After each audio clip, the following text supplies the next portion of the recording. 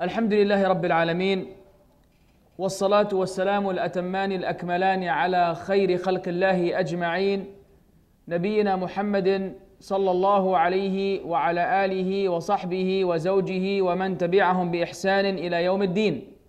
أما بعد, we praise Allah subhanahu wa ta'ala abundantly, and we ask Allah to exalt the mention, grant peace, and send His salutations and His blessings upon the Prophet Muhammad sallallahu alaihi wasallam, upon his companions, upon his wives, and all those who follow them on their path of righteousness until the day of recompense.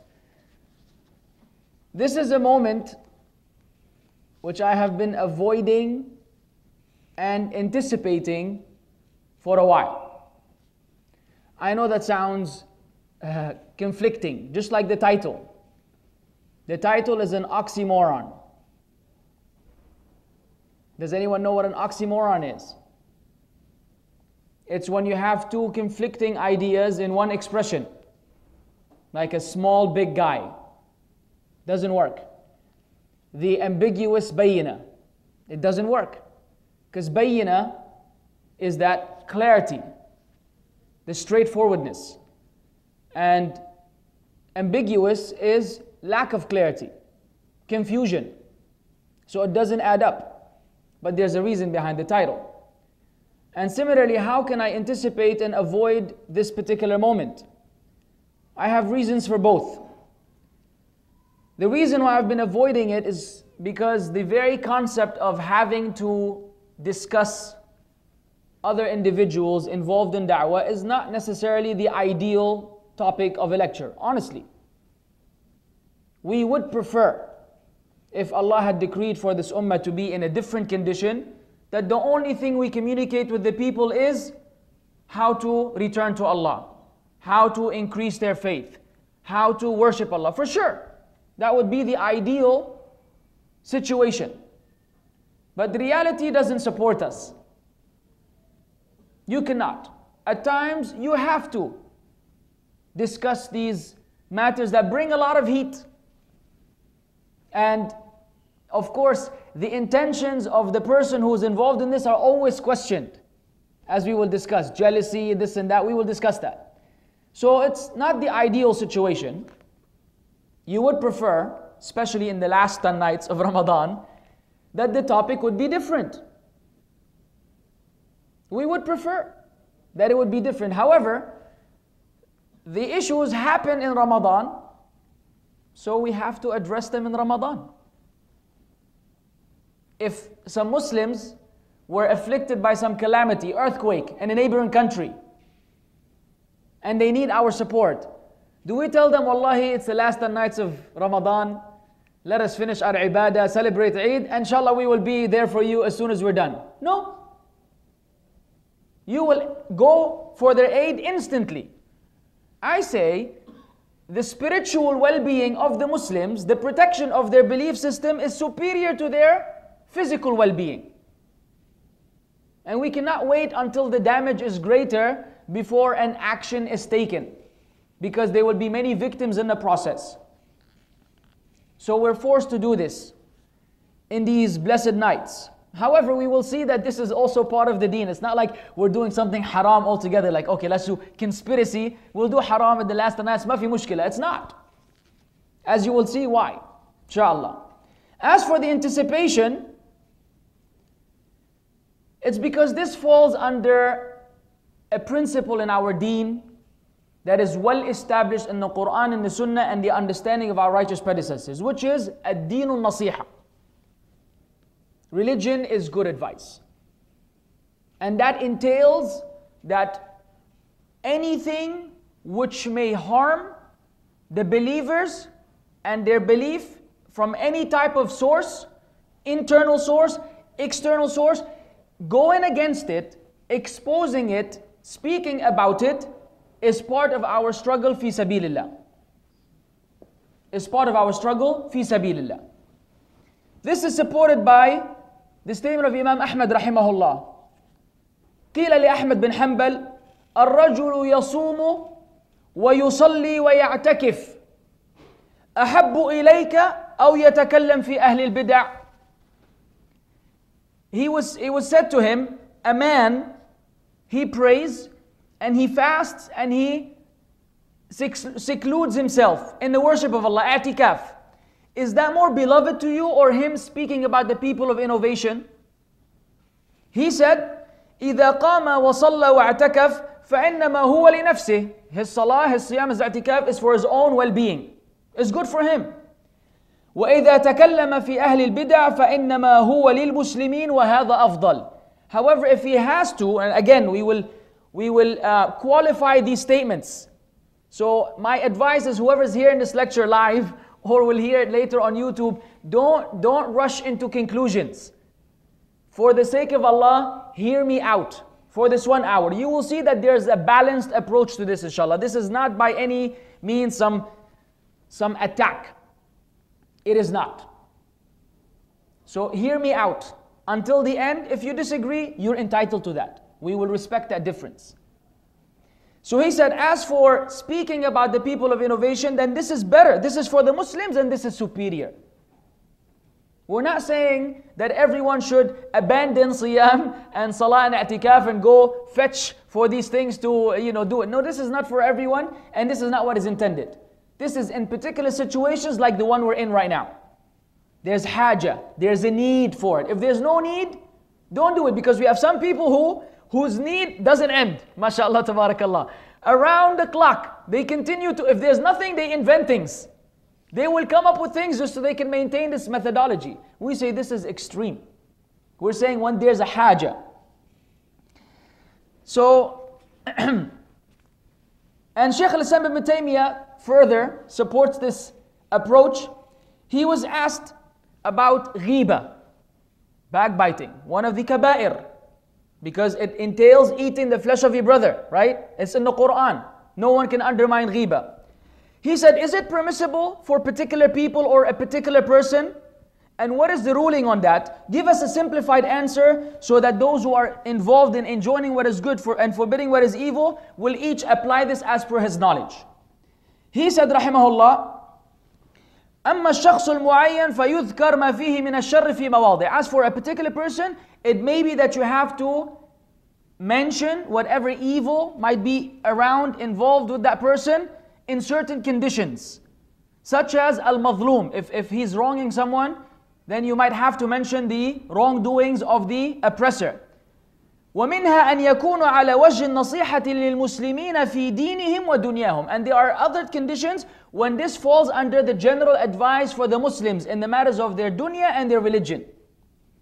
And of course, Imam Nawawi rahimahullah in his exceptions of ghiba, one of the exceptions of ghiba is that if you're forced to mention certain things, not to defame the person, it's not character assassination as some would like to title it.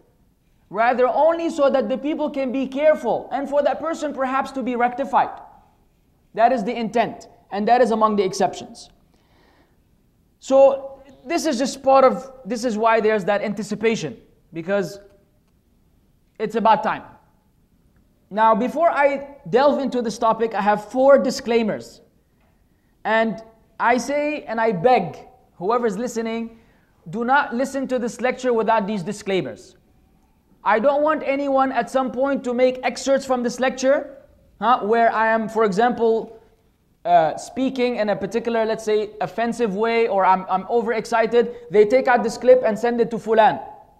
So Fulan says, oh no, why is this guy doing this? We don't want that stuff. I want you to hear the whole lecture. Either listen to the whole thing or don't listen to anything. Because it's all cohesive. There's a complete message.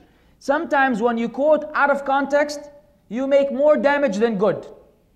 And we know this with the Christians. When they took one statement of mine about, Ibn Qayyim Jawziyah's statement that saying Merry Christmas to someone is worse than murder and fornication and so on and so forth. This went crazy among them because they just only took that one part. And if you're listening to a da'wah for the first time and the person's telling you, well, according to your religion, if you say Merry Christmas to someone, it's worse than fornication and murder, their mind will just not digest it. I understand. I put myself in their shoes. I would not understand it either because that was taken out of context. It has to be understood in the right context. So, what are the disclaimers? The first disclaimer, whoever thinks that the reason behind these clarifications is jealousy. We hear this a lot. Oh, they're jealous. Fulan is jealous of Fulan. So he wrote an article against him. He made a lecture against him. I say this is insane. It's insane. I cannot imagine a da'iyah, someone who is calling people to Allah. And when we call people to Allah, what is the ultimate objective? That we all go to Jannah. That is the objective. The means, we don't care about the means, as long as they are halal. The individuals, we don't care about that either. Every da'iyah's intention is the well-being of a Muslim. So if I'm unable to do it, he's able to do it, we're happy. We're happy. So to claim that there's some sort of jealousy, that he's got more fans on Facebook, and all because of the age we live in, it's ridiculous. Oh, he looked at his number of followers on Facebook, he's like, how do I ramp up mine? So let me make a lecture refuting him, I'll have more fans. This is retarded, I'm sorry. I don't think any da'i in this world, no matter how insincere he can be, can even go down to this level. Subhanallah, we want the well-being of the Muslims. And the evidence to support that is that I was the person who recommended this brother.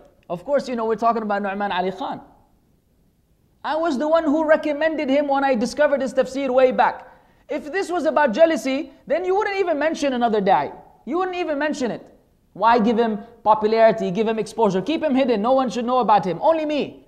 This is not how a da'i thinks. So anyone whose first idea is, this is because of jealousy, we say, fear Allah. You did not go into the intentions of any one of the du'at who might have spoken about this recent issue for you to say that he is doing it out of jealousy. You have no right to say that about any da'i. And I defend anyone who spoke about this matter, and the good assumption entails that no one did this out of jealousy. It could be over excitement, it could be right, it could be wrong. Each one has his own situation. But jealousy is definitely not one of them. Unless a da'i admits, I am jealous of him and therefore I made this clarification, then Allah yahdina wa yahdi. So we want the goodness for the people. The second disclaimer, and this is something you hear a lot, and you're right. The people who don't know any better, of course, one person writes an article or a post on Facebook and you have 2,000 comments.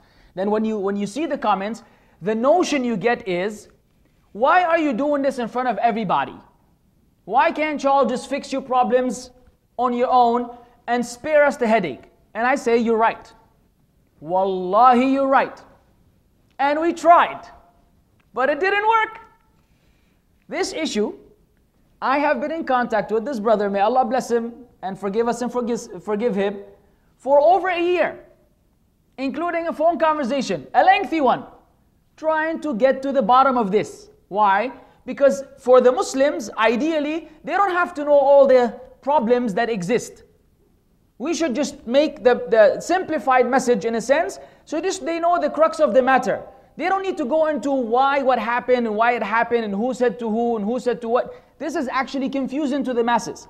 However, when no other means were found to resolve the issue, or you tried to resolve it, behind closed doors and it didn't work, then what do?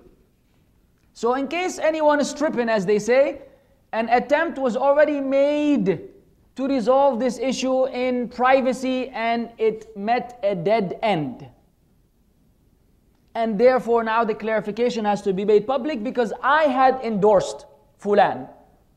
I had said, watch, listen to him, and that things have changed a lot since I made that statement, and I can't just keep it like that.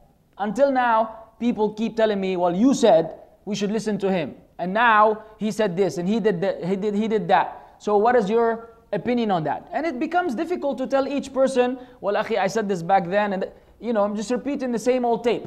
So one lecture should address this issue after having attempted to fix this problem behind closed doors. Thirdly, there's no personal issue with this brother. From the email communication and the phone conversation, he's an extremely, extremely kind person. Honestly.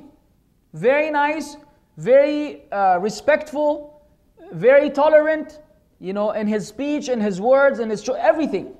This is not a personal issue or personal conflict, and now we're putting da'wah as the victim of two personalities conflicting. None of that stuff. And we seek refuge with Allah from this lowliness. There is no personal issue. This is merely because of two things. Number one, we hope and pray because of the position Allah Azza wa Jal has granted him, that he sees some of the issues that will be highlighted and he rectifies them for the sake of Allah, and afterwards for the sake of the Muslims who are nothing but ears. And you know, we are living in an age of celebrity status and people being overly obsessed with the speakers to the point that they don't see anything except what they want to see. They don't see, even if you mention fault, they refuse to believe that they exist. And I will mention some of these inshallah in a little bit.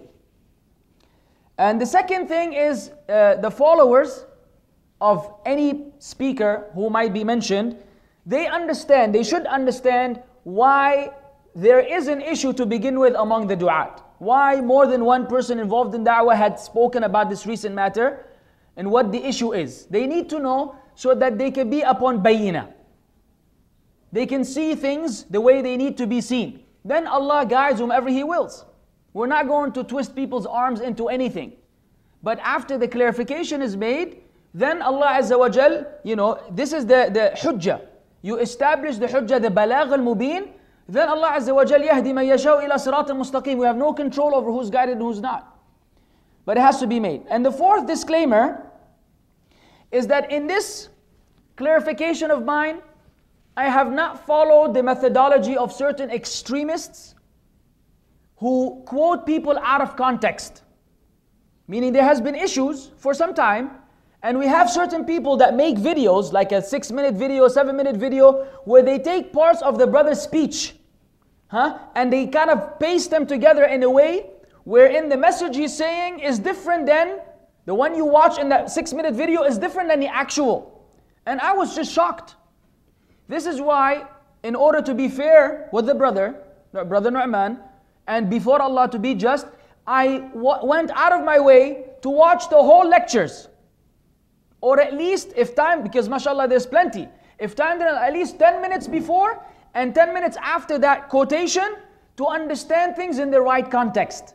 So we will not misquote, or we will not oppress, or we will say, no, that's not what he intended. He was saying this just before that, you didn't hear it, as some of the people. I did not follow this methodology. We gave him the benefit of the doubt in everything. But sometimes when you listen to the whole lecture, the overall message is sometimes worse than the snippet that the people are freaking out about. And this is why they're going to be highlighted. Right. So let us agree that this is not merely a compilation of some random errors wherein we try to demonize the brother and say he's pure evil and he's misguiding the people and he's taking people to Jahannam and he is this and he is that. This is not the intention. We do not deny, and I do not deny the good, the plenty of good that has happened on the hands of this brother. We cannot deny that. This is the adl which Allah Azza wa Jal expects of us. A lot of good has happened from his da'wah, no doubt.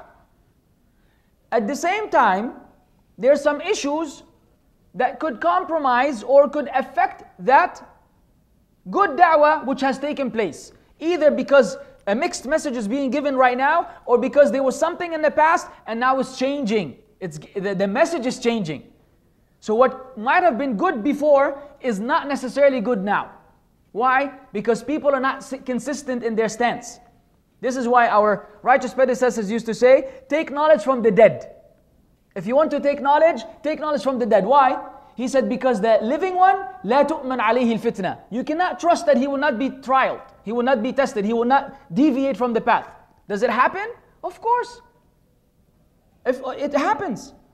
And therefore, this is not trying to demonize. We admit the good that is out there, and we hope that it increases while rectifying the other serious issues, so that the Muslims can benefit from the overall message. So you will not learn something about the Book of Allah in a very advanced, well understood in many cases tafsir, but in the process you wind up losing your aqidah or your understanding of aqidah. You wind up losing aspects of your respect to the Book of Allah, respect to the scholars, or other things. We don't want the Muslims to get confused. They benefit in some way and they're harmed in another way. Sometimes that harm, and more often than not, the harm exceeds the benefit.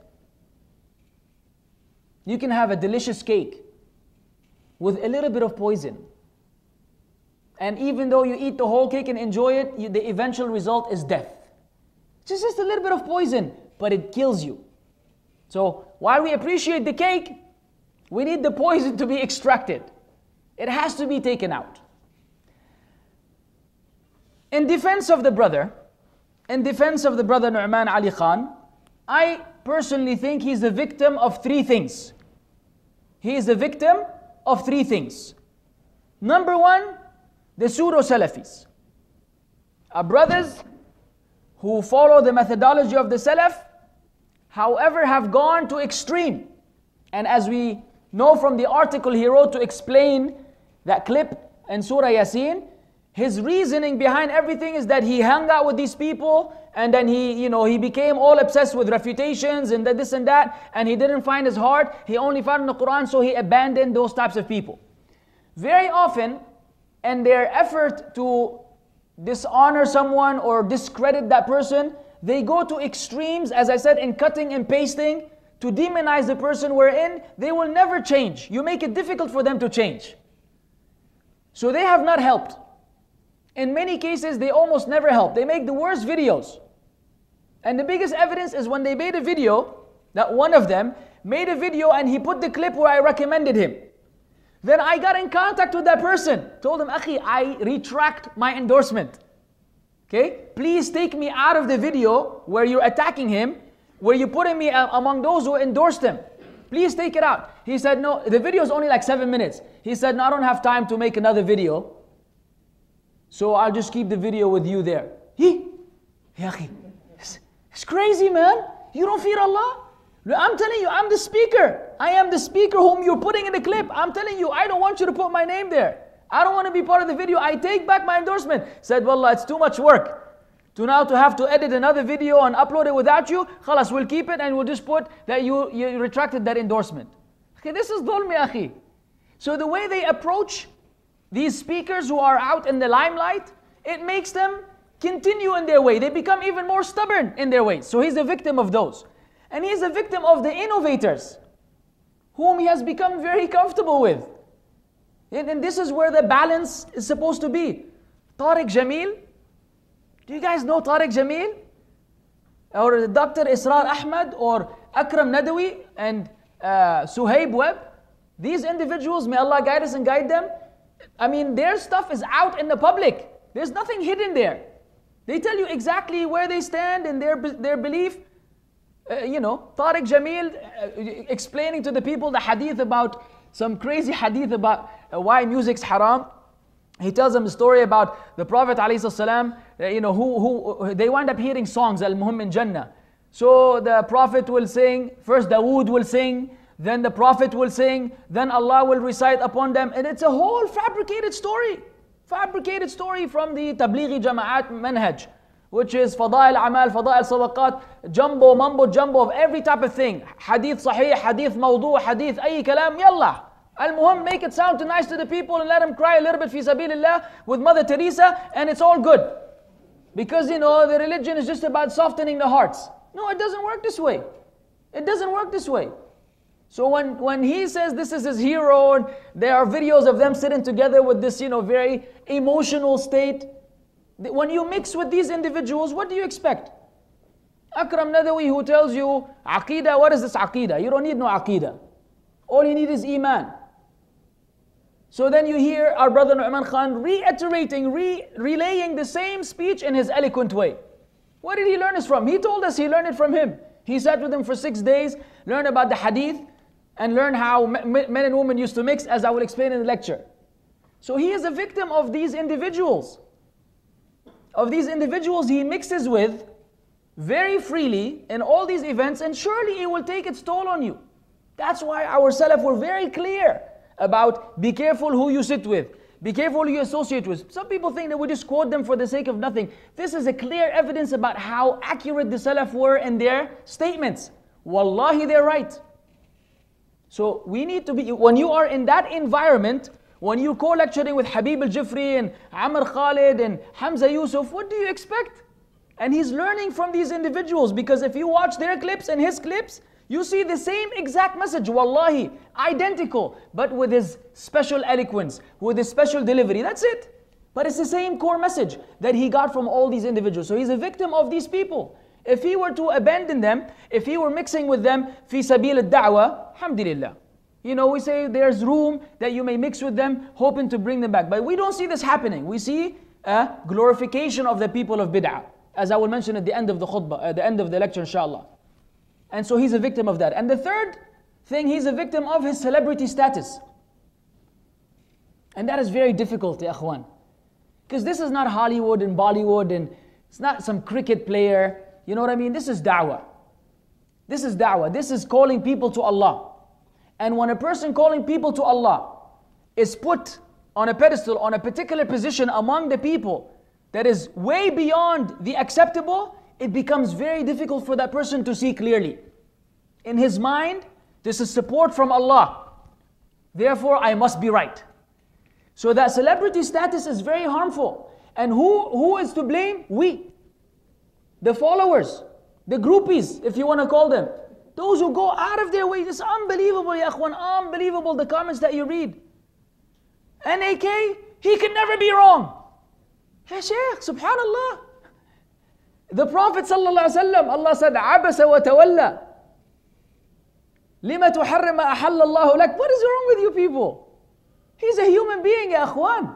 Take it easy. When you feed that ego, even if he doesn't have an ego, you're instilling ego in the brother. Then when he hears people, try to advise him, it's not gonna fly. This guy just hates me. Look at all these people, they love me. It doesn't work this way. We are the victim. We are the guilty ones, I'm sorry. And he's the victim of that. Had the people toned down a little bit, had they been, we don't have this in Islam. This glorification of an individual, no matter who it is, except the Messenger of Allah sallallahu alaihi wasallam. And the Messenger of Allah sallallahu alaihi wasallam, he would hate it if people stood up when he would enter. If he entered on people and they would not stand up, even though you will say, this is right now, by Allah, if the Messenger of Allah walked in, which one of you would remain seated and shake his hand? Would you be able to? What do you feel? You're compelled to get up, you will fall apart. The Sahaba who loved the Messenger of Allah more than we can ever love him would not get up because they knew how much he hated that. Why? It resembled the way of the kings and the royal families and what have you. They didn't like that stuff. What do we do now when we see him? Sisters. The sisters be crazy. Sheikh, what did you just see? Richard Gere? This is a brother giving da'wah. Relax. Relax, sit down. Where's your modesty? Where's your haya? This is for the sisters. The brothers are even worse. The brothers are even worse. They go out of their way. You see a da'i, he's a regular person. Salam alaikum, alaikum salam. Jazakallah khair wa jazak. Intahayna. Khalas, intahayna. All this hyping up of this stuff, you're harming the brother. You're harming the da'i. The da'i, shaitan gets in his mind. You think the da'i doesn't have any shayateen? He fought them all off before he came? And the rest of the people have shayateen, the da'i is free from shayateen. He has more shayateen than the regular people. Because the shaitan wants to misguide the da'i, because when misguiding him, he misguides thousands of people. Help the brother out, relax. All these followers are crazy. Crazy in their commentary, in their comments, in their endorsements. Blinded with this love. What is the reason? I was misguided, Allah guided me through him. How possibly can you speak ill about him? Our religion doesn't work this way. Our religion doesn't, just because Allah guided you through someone does not mean that he becomes the next prophet in your life. It doesn't mean that he is guaranteed Jannah. It doesn't mean that he is guaranteed consistency upon the path until he dies. No one is given that privilege in this ummah. No one. So the fact that Allah guided you through him doesn't mean anything really. Appreciate it, jazakumullah khair, but don't go overboard in your endorsements. So he's a victim. I say he's a victim of these three things. Because of these three things, we have the issues we have. And perhaps those issues didn't exist back at the Tafsir al-Juz' Amma, when things were cool and subtle. It was right. And then all of a sudden, things started picking up and picking up and picking up until we reached the state where it's getting worse lecture by lecture. Lecture by lecture. Why? Because now there's a new ideology. My issue, and the issue of the other du'at who have spoken about it, is not a single incident. If you think we're so silly that we see one clip of 3 minutes where he said Aqidah is that important, then we go, oh, yallah, yallah. No, wallahi, you think we're crazy. We're not crazy. Nobody's that silly. We look at the overall package. When someone is giving da'wah, you don't go look for that one mistake. Wallahi, you will find hundreds of mistakes. No one is infallible from among the du'at. You will find them if you look for them. You look at the overall message. What is the outcome of that da'wah? If the outcome of the da'wah is understanding Islam as per the way of the righteous predecessors, while there are mistakes, ma fi mushkila. We are happy, alhamdulillah, and these mistakes will be addressed and rectified. But when the outcome is something other than that, any type of Islam that is not as per the way of the righteous predecessors, then you have to pull out the handbrake. Stop. Now we have to speak. Because of the overall message that is being communicated, not a mistake, not an error. And I observed clearly that it is not a single incident. It's what he has gone through intellectually and now is being relayed to the Muslims. When I mention some of these things, you will understand me better, inshallah. So I'll get there soon. Anyway, someone might be thinking or saying right now among his adamant followers, and who in the world are you? Right? And who are you anyways to be speaking about our brother Nu'man Ali Khan, Mr. Anonymous? I've never seen you before. Look at this young, stupid kid. That's what they usually say. What are you, 15 years old, 16 years old? No, I'm 36. It doesn't matter. So why are you speaking about this? Are you underqualified? If I were underqualified, according to the methodology of our brother Nu'man Khan and Suhaib Webb, no, I'm not. Because as you'll see in the lecture, according to Nu'man Khan, we have made a big deal out of credentials. The man in Surah Yasin, he didn't know anything. He came from Aqsa al-Madinah, he gave da'wah, he didn't need any ijazah, didn't need anything. He just spoke. He just spoke, gave da'wah. So you don't need any ijazah. Suhaib Webb called Nu'man Khan al-Shaykh al-Allama. Do you understand the severity of this? You know what Allama means? We don't even dare to say Allama to any Imam of the Masjid, not even the Mufti. Even the Mufti, you will be a little careful before you give him the title Allama. Allama is not alim, it's like many alims in one. That requires extensive knowledge of everything in the deen, not just knowing the Quran, knowing Arabic language. Brother Nu'man was asked if smoking is makruh or haram. He said, I'm not qualified to speak. I will not speak about this. Because I'm not a faqih. And you call him Shaykh Allama. That means someone who, according to his own statements, is not qualified. You make him Shaykh Allama, so now we all have the right to speak. So you trapped your own self. طيب. So here are the issues. They are not in order of importance. They're somewhat random. The first one is, the title of it is, and now I want you to remember the titles. Please remember the titles. I may ask you, remember the titles, because with these titles we are putting the puzzle to see the picture. Again, my issue is with the overall message that is being delivered to the people, not with a single mistake. But how do you know what version of Islam is being relayed to the people? With these pieces of the puzzle that I will share with you. So the first piece of the puzzle is, Tawheed is not a priority. In one of his lectures, someone asked him, what is your opinion about the Prophet's birthday? Al-Mawlid, right? And we have given a lecture for those who are interested. The title of the lecture is, Can I Celebrate This? And we discussed all of the ayat, including Al-Mawlid al-Nabawi. He said, may Allah forgive us and forgive him, I say I do not have an opinion about the Prophet's birthday. That is not an issue. The issue is our children are doing drugs. The issue is our kids are leaving Islam. He goes on to say, what is wrong with you? You know, you're tripping, you're focused, you're freaking out over Mawlid al-Nabawi. What is wrong with you? We need to kill these issues. I was like, ouch. Subhanallah. Subhanallah, ya akhi, ya Nu'man. Ya Nu'man. What does every khatib say at every khutbah? Huh? What do we say in the khutbah? أن أصدق الحديث كتاب الله وخير الهدي هدي محمد صلى الله عليه وسلم وشر الأمور محدثاتها وكل محدثة بدعة وكل بدعة ضلالة وكل ضلالة في النار. يعني look at the conflict. The celebration of the birthday is an innovation. It's an innovation. No one can dispute that unless they're following some sort of desires. Okay? And let's say that you follow the position that it is not an innovation, then there should be another response. Not to say it's not an issue. Innovations, every muhdatha, every newly invented manner is an innovation. Every innovation will lead astray. And whatever is astray is in the fire. So when we look at the issue of bid'ah and we say it's not an issue, the issue is our youth are doing drugs, leaving Islam. Why are they leaving Islam? Because of bid'ah. We did not address the core. Why do people leave Islam? Because they never understood Islam.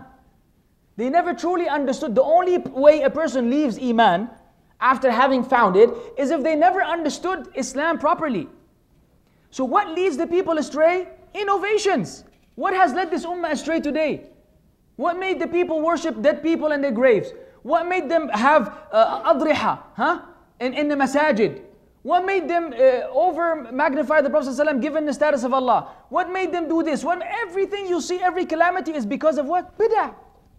It's because of a bid'ah. So we see here, the Prophet ﷺ, how long did he give da'wah? When he went to Quraysh, did the Quraysh drink alcohol? Did they do drugs? Yes, how do you know? We don't know about drugs, right? Anyway, exactly, we don't know about drugs. Allahu alam what type of drugs existed. Did they have fornication? They had all types of issues. Did the Prophet ﷺ deal with those in the beginning, or did he just give da'wah to Tawheed for 13 years? 13 years trying to connect the people with Allah Azza wa Jal. How long did it take before Allah revealed the prohibition of khamr? Allah could have revealed it from day one. That khamr, intoxicants, is haram. Towards the end of the life of the Prophet ﷺ, khamr became officially forbidden. Why? Because there was the tawheed first. The tawheed being instilled, the aqidah being instilled. When you become ready, then you can leave this fi sabilillah. How are you going to reverse it? How we say ignore these topics? Let's make sure that they don't leave us, they don't do drugs, they don't do intoxicants. When the Prophet ﷺ's way was exactly the opposite. The opposite. When the Prophet ﷺ sent Mu'adh ibn Jabal to the Christians and the Jews and the Christians, Ahlul Kitab, did he tell them that the first thing you do is tell them to stop fornicating and doing drugs? Or that the first thing you do is what? Call them to La ilaha illallah. If they obey you, then let them know about salah. If they obey you, then zakah, then so on and so forth. The 5 pillars of Islam. When Jibreel taught the Prophet ﷺ Islam, the first thing he began with was what? The importance of La ilaha illallah, which has conditions. So if you ever try to reverse this methodology, the da'wah will eventually fail. You will have people who go through Iman rush. Iman rush, it goes up and then if there's no foundation, it will eventually go down, way down. If you build a foundation that is sound, then we all go through the rise and fall of Iman. Each one of us has rise and fall of Iman. But the foundation is what is fixed. No foundation, you can go very high and then go very low until you leave altogether. Of course, we understand further, that in da'wah, why shirk is so dangerous. And shirk is the worst sin ever. All this why Allah says, Inna Allah la yaghfiru ay yushraka bih. Allah does not forgive that shirk is associated with Him. Notice, if you commit zina wal iyadhu billah, we seek Allah's refuge, Allah might forgive you. If you drink alcohol, Allah might forgive you. If you kill a human being, which is a disaster, Allah might forgive you. All of these fall under the maghfirah of Allah. But you die with shirk, done. Is there any ambiguity about what is important when we begin the da'wah? Children are leaving Islam. Don't talk about Mawlid. Don't talk about where's Allah, because that's the next topic, Don't talk about where's Allah. Don't talk about these matters of Aqidah. Leave them alone. Let the people come to Allah. How are they going to come to Allah without Aqidah? What is Iman anyways? There's a conflict in the message. There's a conflict in the message that must be rectified. He says, Aqidah is complex. He says in the same video, what the Quran made priority is priority for us. What the Quran did not make a priority is not a priority for us. Then he went on to say, did Allah make a big deal out of the question where Allah is? I ask you, even though I don't like that choice of words, did Allah make a big deal? Did Allah highlight the importance? That is the proper way of when we speak about Allah Azza wa Jal. Even if we're speaking to Western American crowd, who speak the slang, when it comes to the deen, I might say tripping and everything in a context. But when I speak about Allah Azza wa Jal, I'm not going to say make a big deal out of. I would say, did Allah highlight the importance? Like Ibrahim, you say, وَإِذَا مَرِضْتُ فَهُوَ يَشْفِينِ. When I become sick, Allah is the one who cures me. He didn't say when Allah makes me sick, Allah cures me. Even though Allah Azza wa Jal is the one who made us all sick, and He's the one who grants shifa. But you don't attribute that to Allah Jalla Jalaluhu. So did Allah make a big deal? Did Allah highlight the importance of where Allah is? He says. Then he says, did Allah, he said, people ask, where's Allah? Is He up in the seventh heaven or is He everywhere? Did Allah ask that question? He said, I'm quoting him still. Did Allah ask that question? Did the Sahaba ask that question? Did they repeatedly ask that question? He corrected himself because I guess he remembered while he was speaking to the people that the Sahaba did speak about this. So he said, did they repeatedly ask that question? He said, no. Our priority should be the Quran's priorities. What Allah repeats the most. Not the issues which will make none of you a better Muslim. Knowing where Allah is will not make you a better Muslim. He said, we love to complicate things. No need to study the complex matter of Aqidah. He then uses the jinn as an evidence, meaning the jinn heard the Quran. They went and gave da'wah right away. You don't need to complicate things. The answer is, did Allah highlight the importance of where Allah is? Yes or no? How frequently? All over the Quran. All over the Quran in 5 different ways in the Quran. How many times did Allah says, Allah Azza wa Jal speak about نَزَّلْنَا عَلَيْكَ نَزَّلْنَا نَزَّلْنَا نَزَّلْنَا sending down, sending down, sending down. And if you're not above, you don't send anything down. How many times did Allah speak about تَعْرُجُ الْمَلَائِكَةِ إِلَيْهِ يَصْعَدُ الْكَلِمُ الطَّيِّبِ. How many Allah speaks about things going up? Al-Isra and Mi'raj. Where did the Prophet ﷺ go in Isra and Mi'raj? The ascension is to where? To the heavens, where he spoke to Allah Azza wa Jal.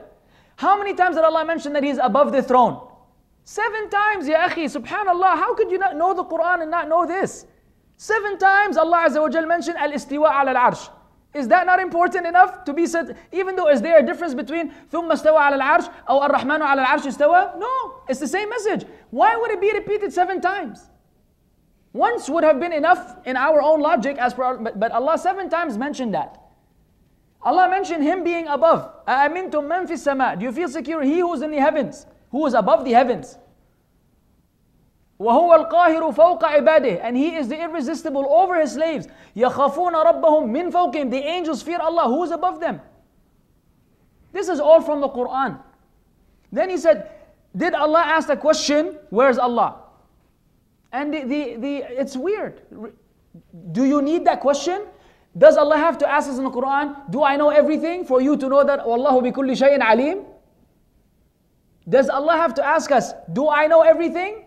Or is it sufficient for Allah to say, Wallahu bi kulli shay'in alim, for us to know that Allah knows everything? Allah knows everything. He doesn't have to ask us. If He told you that He is above without asking you, where am I? It does the job.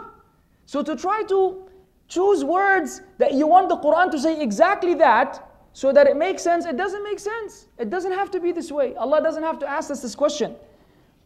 Did the Sahaba ask this question, or did the Prophet ﷺ make a big deal out of it? All of you know the hadith of Sahih Muslim, and I refer you to the lecture, Where's Allah? About the hadith of Muawiyah and the slave girl. And this is very important. I will summarize it as much as possible. So the hadith mentions that Muawiyah had a slave girl. Back then the slaves were owned. They were like a property. Okay? They didn't have any freedom in this sense. And she was also the shepherd. She was out with the sheep in the farm or whatever that was. And one time, a wolf came and he took one of the sheep. She didn't do her job perfectly. She had some shortcoming. When she told Muawiyah that one of the sheep were taken, he became angry and he slapped her. But of course he did what? He felt guilty. So he went to the Prophet ﷺ and told him, O Messenger of Allah, I'm a man like other men, I became angry. And he told him the story. Upon which the Prophet ﷺ told him what? Bring her to me. He said, shall I emancipate her? Shall I set her free? He said, bring her to me first. Before you set her free, bring her to me. This is one of the most amazing hadith in the deen. She was brought to the Prophet ﷺ who asked her only two questions. Two questions.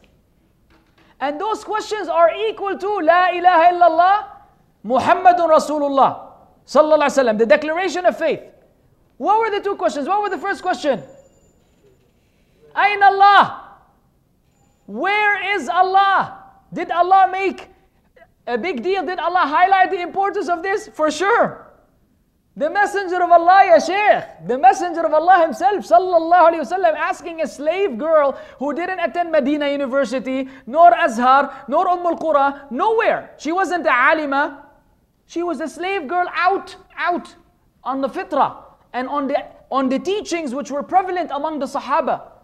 And the question was, where is Allah? And she pointed, there are many hadith and many riwayat. She pointed to the heavens. She said, Fis sama. Allah is in the state of transcendence. Allah is above. قال من أنا? Who am I? قالت أنت رسول الله صلى الله عليه وسلم. He said, أعتقها فإنها مؤمنة. She said, you are the Messenger of Allah. He said, set her free. She's a believer. Subhanallah. Two things were said that declared her as a believer. No further investigation. But that equals the shahada, through which you enter Islam. That shows you how important aqidah is. And how important our belief in Allah's names and attributes is. Because the mushrikeen had shirk in rububiyyah. The mushrikeen had shirk in uluhiyyah. And the mushrikeen had shirk in asma and sifat. The Jews, do all the Jews believe that Uzair is the son of Allah? No. Was there shirk in rububiyyah necessarily? No.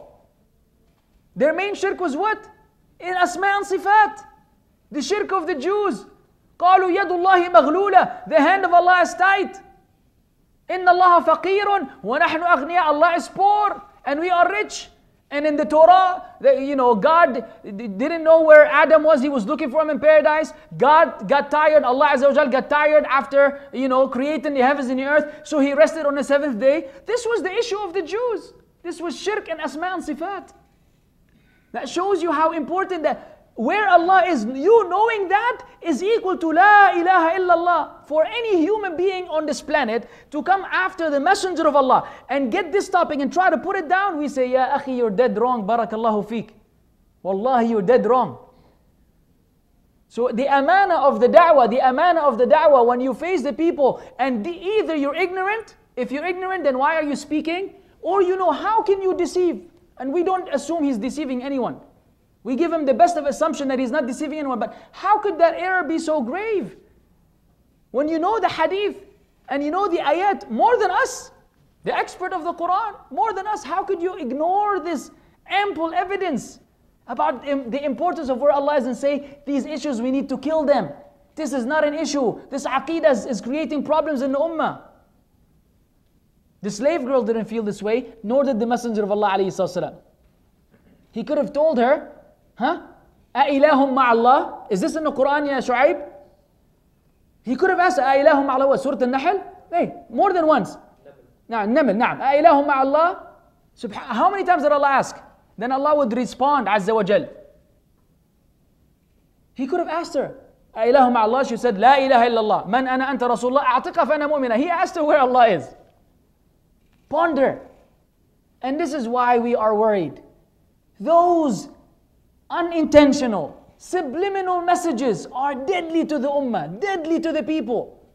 Where aqidah is being undermined. So you think you will be able to survive in this dunya without aqidah? No way. No way we'll be able to survive. طيب. Just to affirm, of course, Imam al-Dhahabi thought this was an important topic as well, and he compiled a book called Al-Ulu lil-Aziz al-Ghaffar, the transcendence of Allah the Almighty, the most forgiving. And he quoted all the statements of the Sahaba and the Salaf, the four Imams and so on and so forth, about the belief that Allah Azza wa Jal is above. So they thought it was important. Imam al-Tirmidhi said he heard from Al-Muzani saying, the tawheed of a person is not valid, is not sound, until he knows that Allah the Exalted is over His throne with His attributes. I said to him, like what? He said, hearing, seeing, knowing. Your iman will not be sound, your tawheed is not sound until you believe that Allah Azza wa Jal is above the creation. This is something that Allah put in you, in your fitrah, natural disposition. Now people who hear fitrah, they think of zakat al-fitr. Zakat al-fitr and fitrah are two different things. The fitrah is the natural disposition. Ma fi mushkila, it's the natural disposition. That's why any person on earth, when he wants to call on, even if that's not Allah, they go like this. No one ever goes like this. Oh God, help me. It doesn't, wallahi, it doesn't work. Get the biggest kafir in the world. He would look up. It's the way we were built in. It's built in our system. And logically, everything that is above is superior. Even in the hierarchy, the pyramid, in any company, the structure of any company, it's always about the one who's on top, that's the big guy. It's just the way Allah made this dunya. It's a given. It's a given. Second issue, or third issue. Unprecedented call for free mixing. And this is when my heart broke. It was shattered when I saw these clips. His session with Akram Nadwi, who's a Deobandi, might have left some of the Deobandi belief, but his message, you can see it on YouTube, Allah musta'an. May Allah forgive us and forgive him. Clear cut, not the straightforward Ahl Sunnah wal Jama'ah. And he compiled or made 50 volume books about the women in Islam. And our brother Nu'man Khan said he sat with him for 6 days, studying with him, and he picked his brain out. And he was speaking to him about all these matters. And obviously, among the things he learned from him is the following. Now you judge. There was a woman named Fatima. This Fatima was the biggest muhadditha, among the biggest muhaddithin, a big woman, senior scholar in hadith. So much so that Ibn Hajar al-Asqalani, the one who authored Fath al-Bari, one of the most extensive shuruh and explanations of Sahih Bukhari, he begged her frequently to come and teach him. He wanted to be her student, but she didn't want to travel from her country, so she always refused. The story, this is a story he mentioned with no reference. No reference. Finally, she came for Umrah or a Hajj. And when she came for Hajj, the people said, now that you're here in this side of town, you must give us a dars in the Masjid al-Nabawi on Sahih Bukhari. And they forced her to give him this extensive course with 400 students attending, 300 men and 100 women. Now here's the craziest part.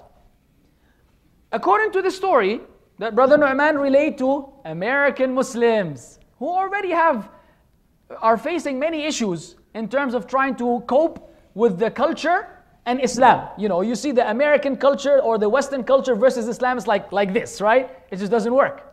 In so many ways, there's no compatibility. So they already have to give up so many things trying to be in line with the society, trying to be easygoing, the whole shebang. So, but you're saying this to them.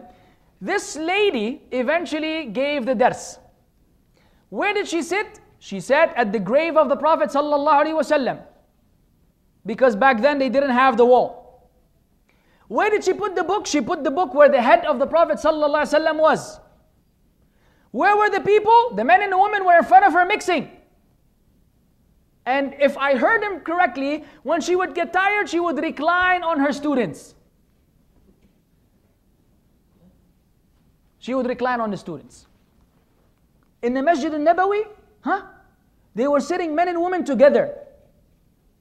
There's one thing to say there wasn't a partition, There weren't curtains, there wasn't a wall, but the Muslims maintained what Allah taught. It's one thing to say that. It's another thing to say they were what? Just relaxing, man. And then he says, we don't understand Islam. Huh? Then he started taking swipe at other speakers who make the deen difficult. Huh? We make it so difficult for the people. He says, when you read history of Islam, you're shocked. So he's discovering treasures that no one knew except Akram Nadawi.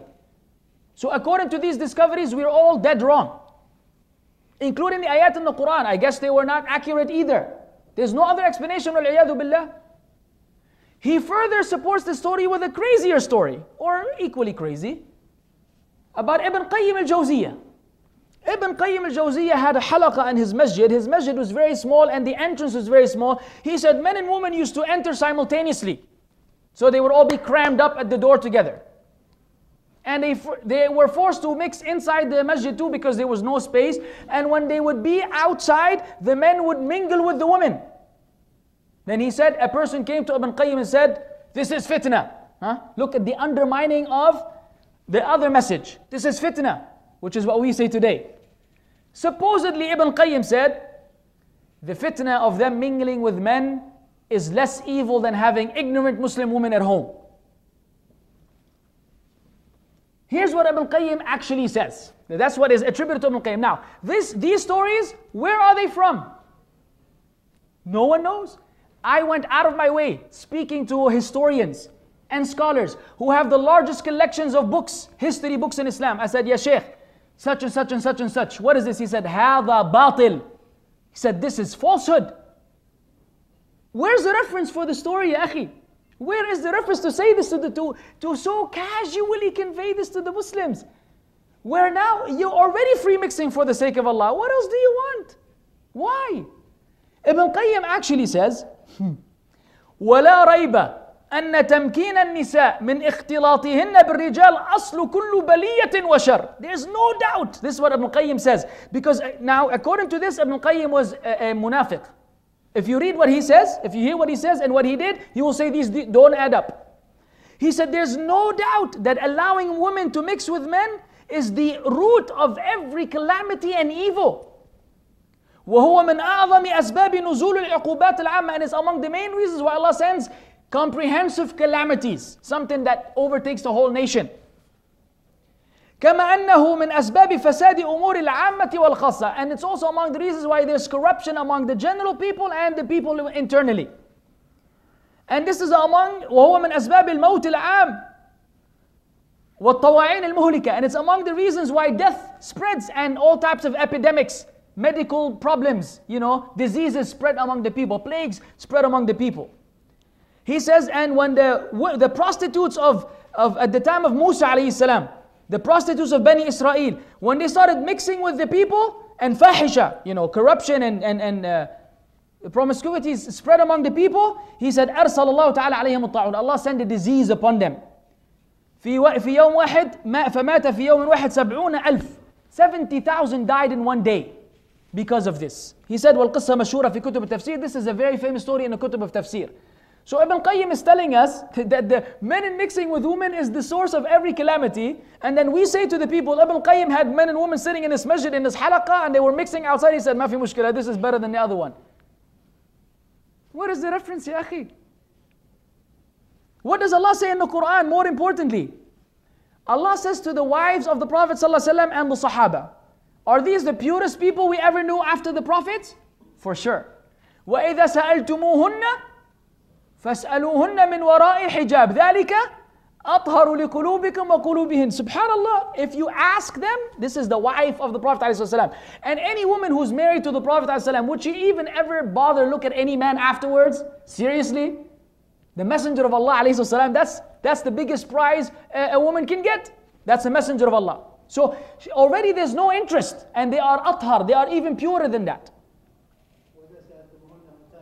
نعم جزاك الله خير متاعا. If you ask them for anything, أحسنت يا حفظ الرحمن. So they are, the women, the wives of the Prophet ﷺ, already pure. The Sahaba, do you think any one of them would harm the wife of the Prophet ﷺ? No. So this is and what is the ayah says, as you meant, متاعا. If you ask him for anything, then ask them from behind the partition. Why? This is purer for your heart and for their hearts. If the purest of hearts, Allah is telling them still have a partition for you to have purity, then what do we say about ourselves today? What do we say? And it's because of this methodology that we see our brother Nu'man Khan co-lecturing with a woman. He's sitting here and the sister's sitting here. And they're addressing the same crowd. Can you imagine? And when you read you listen to his tafsir about قُلْ لِلْمُؤْمِنِينَ يَغُضُّوا مِنْ أَبْصَارِهِمْ, tell the believing men to lower their gaze. You say, MashaAllah, Tabarakallah, beautiful tafsir. Then you look at the brother looking at the sisters. We assume he's looking in the background. I will give him the benefit of the doubt. Even though it appears to us that he's looking at them, he's actually just looking at the background. But does everyone understand that? Does everyone understand that? No, they don't. So what is the message we're given? Men and women co-lecturing together. Huh? And the sister, it's not like she was wearing, the niqab and, wearing the typical American pink hijab with the makeup and the eyebrows that are perfectly, the whole thing. Say, this is the sister giving da'wah to the brothers. So and this is the feedback I've got from regular people, they're saying, I'm confused. So you were telling us that you're extreme then. This whole time the deen is much simpler than you're making it. So the problem is with you other du'at who are pro-segregation. It should have been easy. If they were doing it at the time of the Prophet, at the time of Ibn Hajar, and the time of Ibn Qayyim, and this brother who knows the Quran, he knows what the ayah means, قُلْ لِلْمُؤْمِنِينَ يَغُضُّوا مِنْ أَبْصَارِهِمْ, he knows what it means. He doesn't have a problem. What's your problem? You see?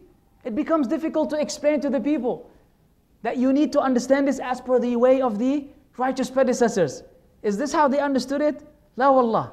We don't deny, at the time of the Prophet ﷺ, there were no second floor.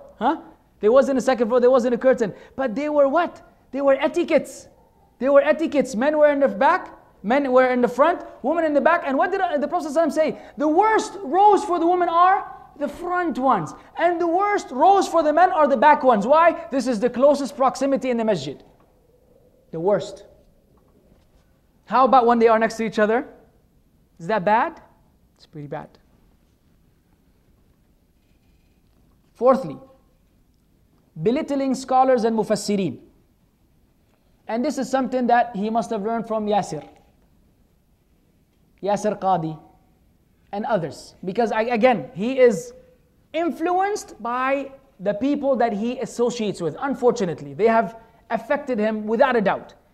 And when someone says, Umar will fail in a Aqidah quiz that you give him, then belittling someone other than the Sahaba is not a big deal. So what does he say? He said that some Islamic organizations, they take advantage. Ouch. He says it is to take advantage of them because they do not have minimal education of this religion. Some organizations take advantage of the Muslims who don't have enough knowledge. So it's easy to take them for a ride. I'm quoting him. He said, we need to teach the people based on proper studies. Beautiful, we agree. Then he says, we reserve the right to agree with our scholars of classical tafsir, and we also reserve the right to disagree with our classical scholars. Fine. Even though that statement could have been made a little more eloquent in a sense that we don't wind up looking down at the mufassirin. Mashi halak. That's not the problem. He goes on to say that in Surah Al-Kahf, he gives an example to the people. In Surah Al-Kahf, the shabab, the youngsters who were in the cave, they had a dog with them, right? وَكَلْبُهُمْ بَاسِطٌ ذِرَعَيْهِ بِالْوَصِيدِ. He says, he said, some of our mufassirin, they hated dogs so much that they refused to believe that it is actually speaking about a dog. These mufassirin are, no way Allah is going to mention a dog. Dogs are bad, so this ayah is not referring to a dog, it's referring to a servant. Then he says, then the comedy show begins, of course, clowning the mufassir.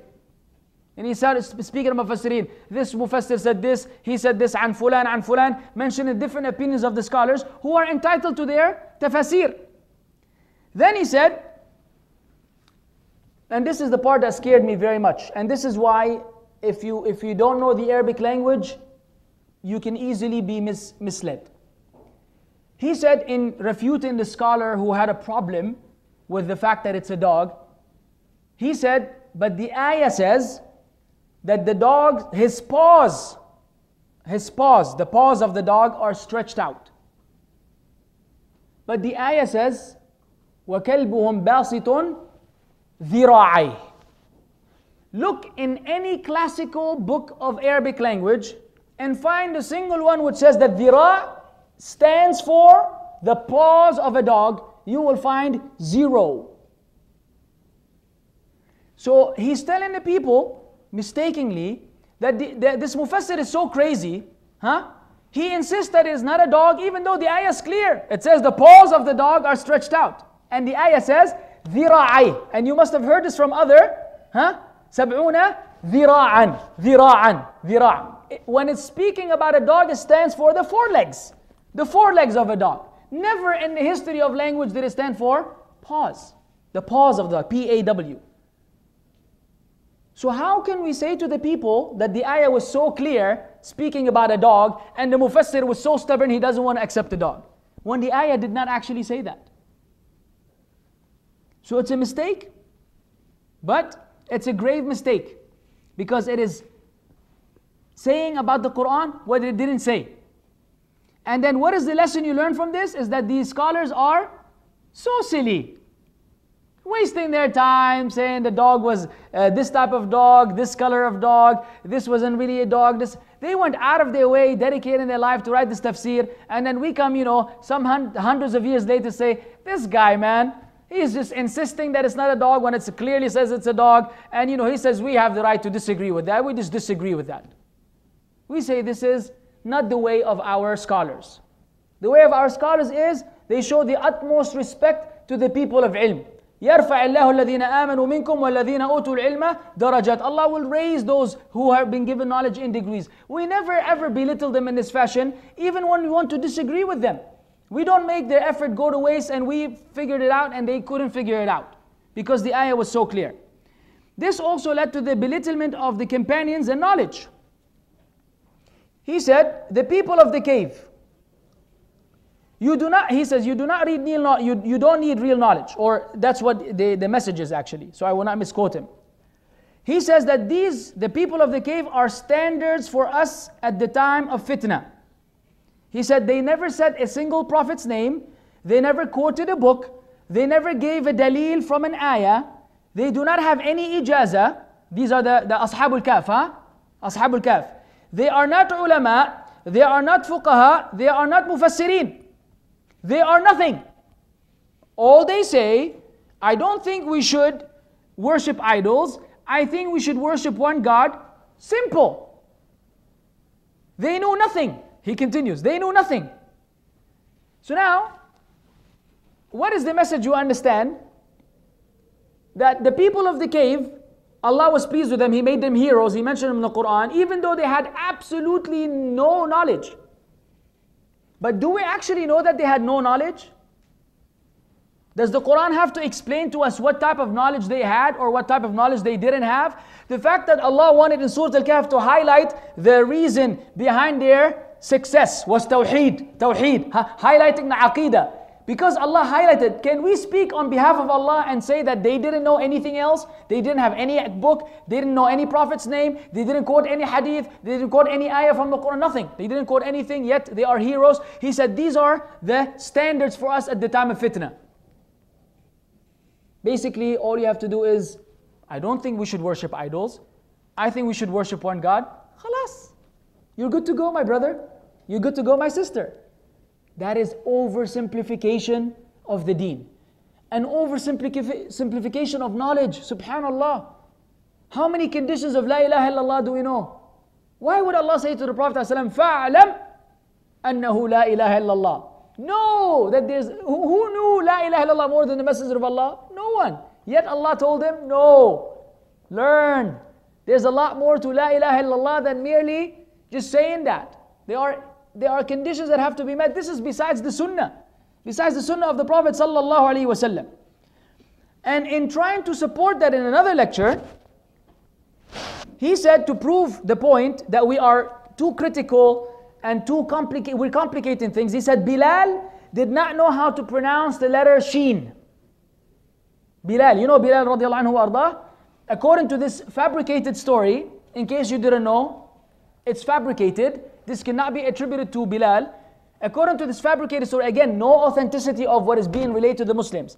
Bilal did not know how to pronounce the letter Sheen, so every time he would call the adhan, he would say, Ashhadu an la ilaha illallah. He said, yet, the Prophet ﷺ loved it. He didn't. He said, today, if a muadhin were to say, Ashhadu an la, we say, sit down. This adhan is unacceptable. Huh? Repeat the adhan is unacceptable. But the Messenger of Allah ﷺ had no problem with Bilal not being able to pronounce the Sheen. And the news is, there's no such story that is authentic, that Bilal did not know how to pronounce the Sheen. Secondly, is this something you mention? Do we want to mention something about the Sahabi, which from this moment onwards, every time you think of Bilal, radiallahu anhu, what are you going to think about? That defect. You will not think about the Prophet ﷺ heard his steps in Jannah and asked him why. He said that I prayed 2 rak'ah. You will not remember that. What will stick in your brain? The defect.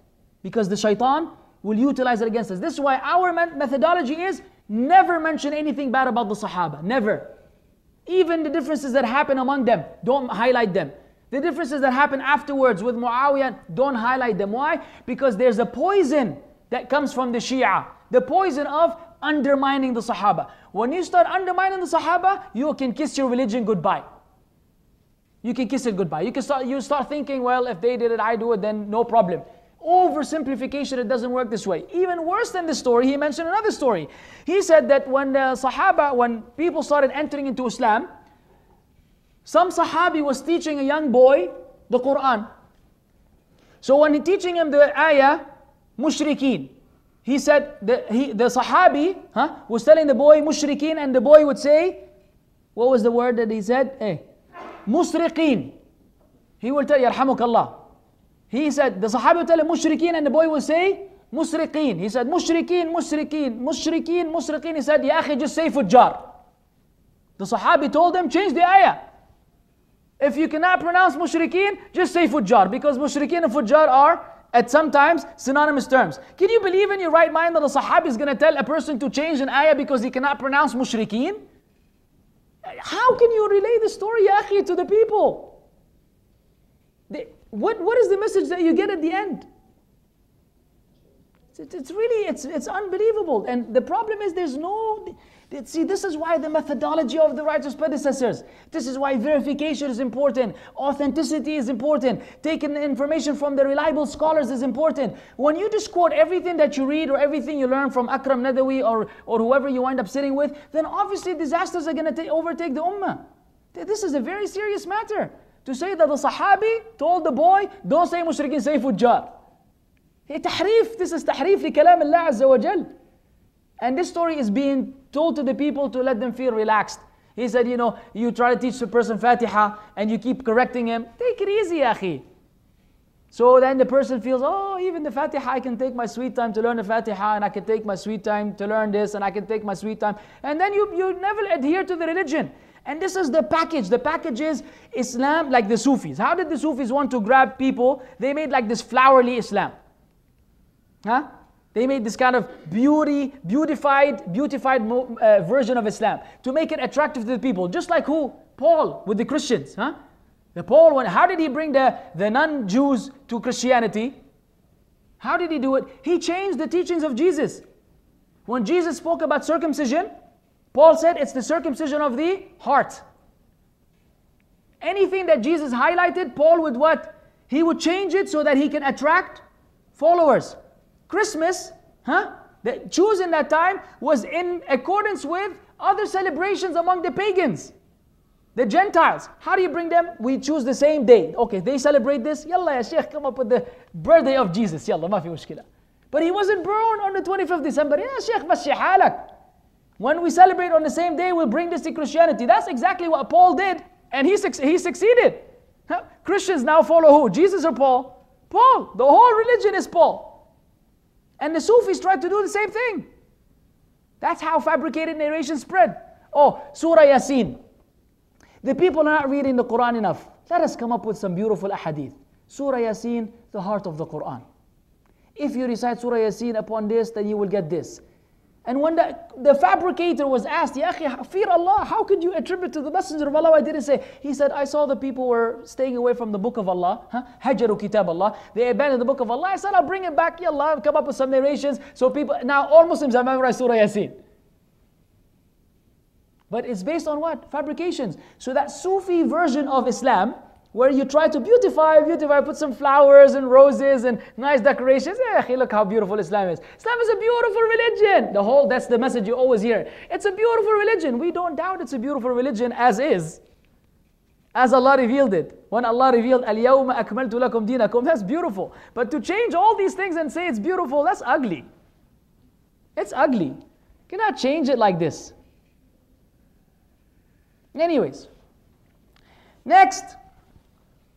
The worst oversimplification, and this is as they say, the straw that broke the camel's back.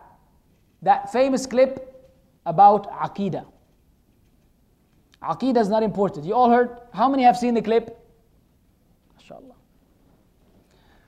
So in short, he was giving a lecture in Kuwait, and after they prevented him from speaking to the people, he went outside in the street. A sister came to him with a book in her hand. Allahu a'lam what book it is. Kitab al-Tawheed, al-Usul al-Thalatha, al-Aqidah al-Wasitiyya. No one knows. And she said, you need to teach this to the people. And of course, may Allah forgive us and forgive him, he didn't take it very well. And he was very sarcastic. Very sarcastic. And the book had, three categories. He mentioned it has three categories of Tawheed. Rububiyyah, Uluhiyyah, Asma' and Sifat. She said, you need to teach this to people so they will know Tawheed and protect them from shirk. So he says, is this Quran? Is this Quran? No. Obviously, it's not the Quran, but that means that only the Quran. Mind you, now, many have been hinting that he might be among the rejectors of hadith. He explained himself that he's not, and we assume that he's not. But notice something: rejectors of hadith don't necessarily have to tell you we reject the hadith altogether. In fact, rejectors of hadith will quote a hadith to support their rejection. They will use a hadith to tell you why they don't believe in hadith. So they have some attachment to hadith. Rejection doesn't have to be wholesome, doesn't have to be at the whole overall. It could be the rejection of certain notions of the hadith. So now, is this Quran? No. Is this a surah? No. He said, this is pretty complicated. I'm trying to study Islam. I'm scared right now. I feel I might be a mushrik. He says that he doesn't know that stuff. He said, I don't know this stuff. She said, you don't want to learn? He said, I don't want to learn it either. He said, the word aqidah is not in the Quran. The Prophet taught iman and not aqidah. Wow. Now, I would say in the condition he was in, maybe, again, when a speaker is addressing a large crowd, it becomes difficult to discipline oneself. Okay? If you're engaging the people and you feel their tentative hearing, they're engaging with you, they're listening, then you go into a particular zone where you may lose control. It happens to every da'i. We assume that this is one of these mishaps. We assume the brother should not believe what he said. We hope, inshallah, because it's impossible to believe this and then give da'wah to the Quran, which we are calling the people to. It's impossible. This oversimplification of the books that were authored about Aqidah, claiming that this is not Quran, not Surah. Now, when he made this video, he was refuted by a number of speakers, a number of students of knowledge. Some of them who are graduates from Medina University, they have their degrees, they have their ijazat. They're not lightweights, heavyweights in da'wah. I don't want to mention their names. He wrote a clarification which he posted on his Facebook that didn't address the matter. It was more like, if I say to you, white people are mean. White people are mean. And you say, whoa. How can you say that? What is your evidence that white people are mean? I say, well, let me tell you my story. I used to hang out with, the African people, and the white people always used to, pick on us and treat us in a racial manner. I also hang out with Mexicans, and the white people are also treating us in a racial manner. I hang out with Indians, and we got the same treatment. So based on my experience with all these people, white people are mean. And we say that's beautiful, but that's your story. That is your experience in life, and you cannot use this to say that white people are mean, because many other people met other white people who weren't mean. So when the issue was raised, he mentioned his story, his suffering, what he went through, the problems he faced, and that led him to the Quran. And as a result, he justified his statements. He apologized for offending anyone, but didn't apologize for the actual mistake. He simply said, sorry if I offended you, but this is what I have gone through, therefore this is my justification. We say that is your personal experience, my brother Nu'man, but that doesn't make it right. It does not make it right. Well, other people have gone through a similar story. But Aqidah, learning the Asma and Sifat, is what made them return to Allah. What is the difference between your story and theirs? Their personal experience and theirs. And the part that bothered me the most, which we assume is another mishap, is that in his clarification in the post, he said that he actually was with the Salafis, right? He was with the Salafis, he was with them. He said, I learned everything. He learned everything. He was able to refute. He started having the same mentality of criticizing others. But when the sister asked him, what did he say to her? I don't know this stuff. This is complicated stuff. I'm afraid I'm a mushrik now. I don't want to learn it. So which one is it? Is it when you were mocking the sister that you actually didn't know? You knew but you said you didn't know? Or when you wrote the clarification, it turns out that you, mashallah, know more than we thought. So again, these are signs that this is not a safe approach to the matter. Undermining Aqidah is the most disastrous thing you can do in your life. Listen to Jundub ibn Abdullah. He said, we were youths around the Prophet sallallahu alaihi wasallam.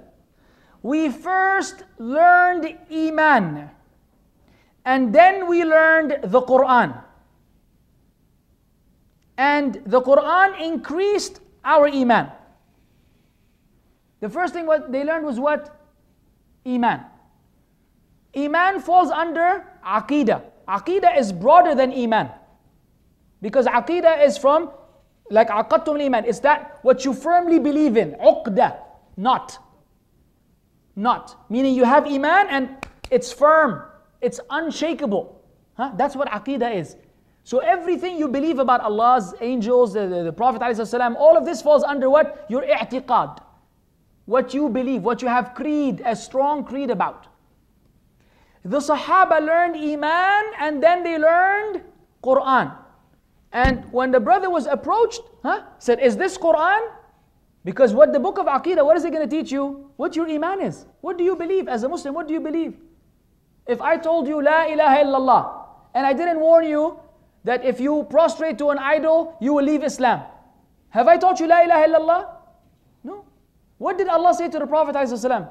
لَإِنْ أَشْرَكْتَ لَيَحْبَطَنَّ عَمَلُكَ وَلَتَكُونَنَّ مِنَ الْخَاسِرِينَ. Allah said to the Prophet ﷺ, the Prophet, if you commit shirk, your deeds will be nullified and you will be among the losers. Who did Allah say this to? The Prophet ﷺ. To highlight what? How important and dangerous is what? Shirk. Luqman, inna shirka لَظُلْمٌ عَظِيمٌ. So when you have any book that is highlighting shirk, so you can be warned against it. And we know shirk is prevalent in our countries, right? How can you say, put this aside, Quran is enough? The Quran is enough. When the Sahaba learned Iman first, then they learned the Quran. First the Prophet ﷺ taught them what to believe about Allah Azza wa Jalla. That's why the slave girl, even though she wasn't a hafidah of the Quran as far as we know, she had the right answer. Ayn Allah? Allahu fis sama'. She knew this because of the methodology of the Prophet ﷺ in teaching the Sahaba. That's why the Sahaba never differed in their Aqidah. Belittling or believing in part of the book. He says, may Allah forgive us and forgive him. We, other speakers, other du'at, you see the problem is if the brother didn't even go out and attack us, we would also, say, Yalla Allah musta'an. But in the process of the recent da'wah, others are being attacked. Meaning anyone who disagrees with what he's teaching now, we have become the scary, extremist, fundamentalist, radicals, whatever you want to call us. This is the message that you get. That if anyone tells you other than that simplified, oversimplified message, be careful of this person. He's complicating the deen, but Allah made it much simpler. An example of that, he says that the other du'at make it seem that no one can enter Jannah. That Jannah, you have no chance. You, come on, you, and he mocks. You, no way. You don't have a chance. Subhanallah al-Azim. What did the Salaf teach? And your journey to Allah, you're like what? You're like a bird. You have two wings, huh? One wing of hope and one wing of fear. Now you go in either one direction, you're done. Too much hope in Allah, not enough fear, doesn't fly. Too much fear of Allah, no hope, despairing from the mercy of Allah, it doesn't fly. You need both. If it was so simple, then the most deserving of this relaxed attitude would be who? The Sahaba. When you have a Sahabi whom the Messenger of Allah said, أَنْتَ مِنْ أَهْلِ الْجَنَّةِ, you are from the inhabitants of Jannah. He's been maw'ud bil Jannah, promised Jannah. And like Umar. And Umar, when he knew there was a list of munafiqeen, who was he worried about? His uncle? He was worried about himself. And we hear Abu Bakr saying, if a caller called, everyone will enter paradise, except one, I would be afraid that I will be that one. That we cannot ignore what the Sahaba said. We're not trying to say, lose hope and go into Jannah. La ya akhi. But we cannot on the flip side say to American Muslims, and it's funny because you read the comments, one sister, it's ironic by the way, the biggest support he got is from Khan. Like if you read the comments, what is Sajda Khan? Khan. It's like 99% of the Khans are like for the Khan. You know, we're all Khan together, and you know, get out of here, right? It's like, you know, it's almost like a clan, and I'm sure he doesn't support that. But all these Khans were most upset about this whole thing. How did I get here? So the message is, we're making it difficult for the people to enter Jannah. And entering Jannah is a much, much simpler thing. And then he quotes an ayah that, you know, Sari'u. He actually mixed two ayat. Ma fi mushkila, we all make mistakes. The bottom line is, he said, الَّذِينَ آمَنُوا بِاللَّهِ وَرُسُلِهِ. This Jannah is for all those who believe in Allah and His messengers. That's it. He said, the Quran simplifies it. You believe in Allah and His messengers and you're almost good to go. And we know from the way of the Sahaba, this is not the case. We have to have balance. Give people hope in Allah Azza wa Jal, in Allah's mercy, in Allah's forgiveness, and also warn the people about destruction. The first da'wah of the Prophet ﷺ, the first time when he was said, فَصْدَعْ بِمَا تُؤْمَرْ, when Allah told him, then proclaim what you've been commanded. What was the first thing he said to the people when he gathered all the tribes? He said, I am a warner. And Allah called him Bashirun wa Nadhir. He is a giver of glad tidings and a warner. You have to have both. And when we give da'wah, we try to balance and give both. But to tell the American Muslim, one sister, that's how I got there. One sister said, we American Muslims understand what he's saying. Ooh. So we non-American Muslims don't understand what he's saying. So there's two Islams. American Islam, maybe more. British Islam, Australian Islam, Saudi Arabia Islam. This kind of division of saying that you don't understand, you must live in Los Angeles in order for you to understand what we're going through. Seriously? That's why the scholars don't understand. He said the scholars don't understand. They don't know Richard Dawkins. They don't know Richard Dawkins. They don't know all these philosophies. They don't know all the things that you learn in school, in theology. That's why the scholars are not equipped to help you. Who's equipped to help you? We. Don't go study overseas. Study in America. Study Islam in America. Again, why? Why undermine the position of the scholars, ya akhi? The ulama, you think the ulama are naive? Does he have to know Richard Dawkins to be able to dismiss any shubuhat around the aqidah? La wallah. Allah gave him nur. Allah gave him basira. They know. They don't have to know the intricate. And if we agree with you on so many fronts, then it is our job to praise the scholars, convey to them what the modern world has, so that they can work to help the ummah. Not say they don't know, ignore them. We have Yasir Qadi. Yasir Qadi is a scholar and academic. Khalas, it's enough for you. It's enough for you. Umar would have failed the exam with Yasir Qadi. Yasir Qadi, who speaks about Umar as if they were living with each other, ya Shaykh, for years and we didn't know. How can you say he would fail this exam and that exam, whether you give him from this school, he would fail grade 1 and grade, how can you speak about Umar like you and him hung out all your lives? This is from ilmul ghayb, aslan, from the knowledge of the unseen. You don't have the right to speak about a Sahabi in this manner, even if you were right.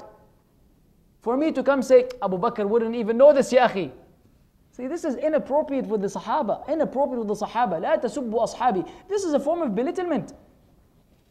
If I told you, your father, he would fail. If I give him right now, if I show him the smartphone, your father doesn't even know how to, start an application.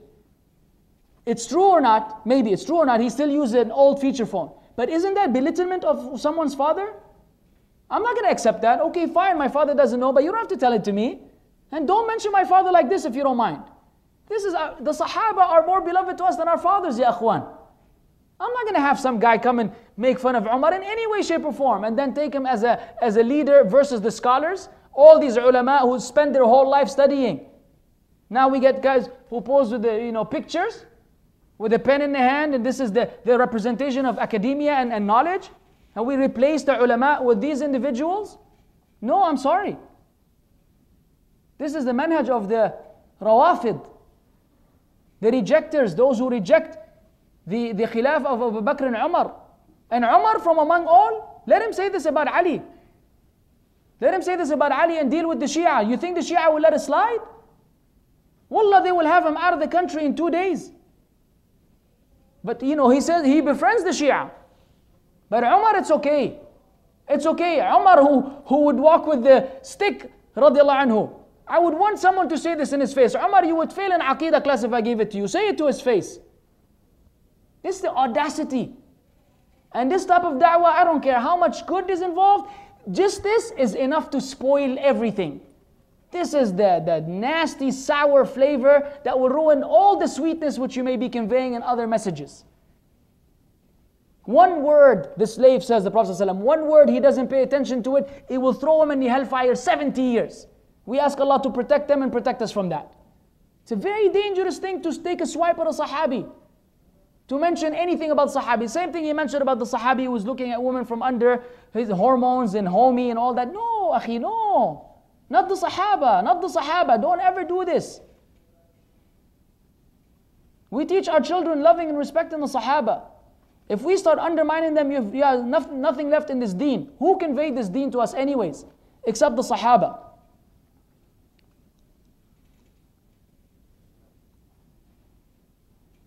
In speaking about Surah Yasin, he also mentioned that man, وَجَاءَ مِنْ أَقْصَى الْمَدِينَةِ رَجُلٌ يَسْعَى قَالَ يَا قَوْمِ اتَّبِعُوا الْمُرْسَلِينَ. He has a very nice explanation, no doubt. When I listen to the whole lecture, you cannot help but be impressed by the correlation and how he gets notes from different ulama, some of which are Ahl Sunnah wal Jama'ah, some of which are clearly not. He mentions that. And then you try to connect the people with the story. This is a beneficial thing, no doubt. But then the little things here and there. If we just left it at that, it'll be beautiful for the Muslims. It's a beneficial dars. It's a beneficial dars. But then when you hear something like this, he says, how this man rushed to give da'wah even though he's unknown to us. He said, we do not know his name. He's a rajul. We don't know his address. We don't now, again, look at why we have a problem. Now you see the difference in the approach, the ideology. Pay attention to the subtle words. He said, we don't know his name, that's fine. We don't know his address, yeah Sheikh, that's fine. We don't need to know his address, no one's going to visit him. We don't know the scholars he studied under.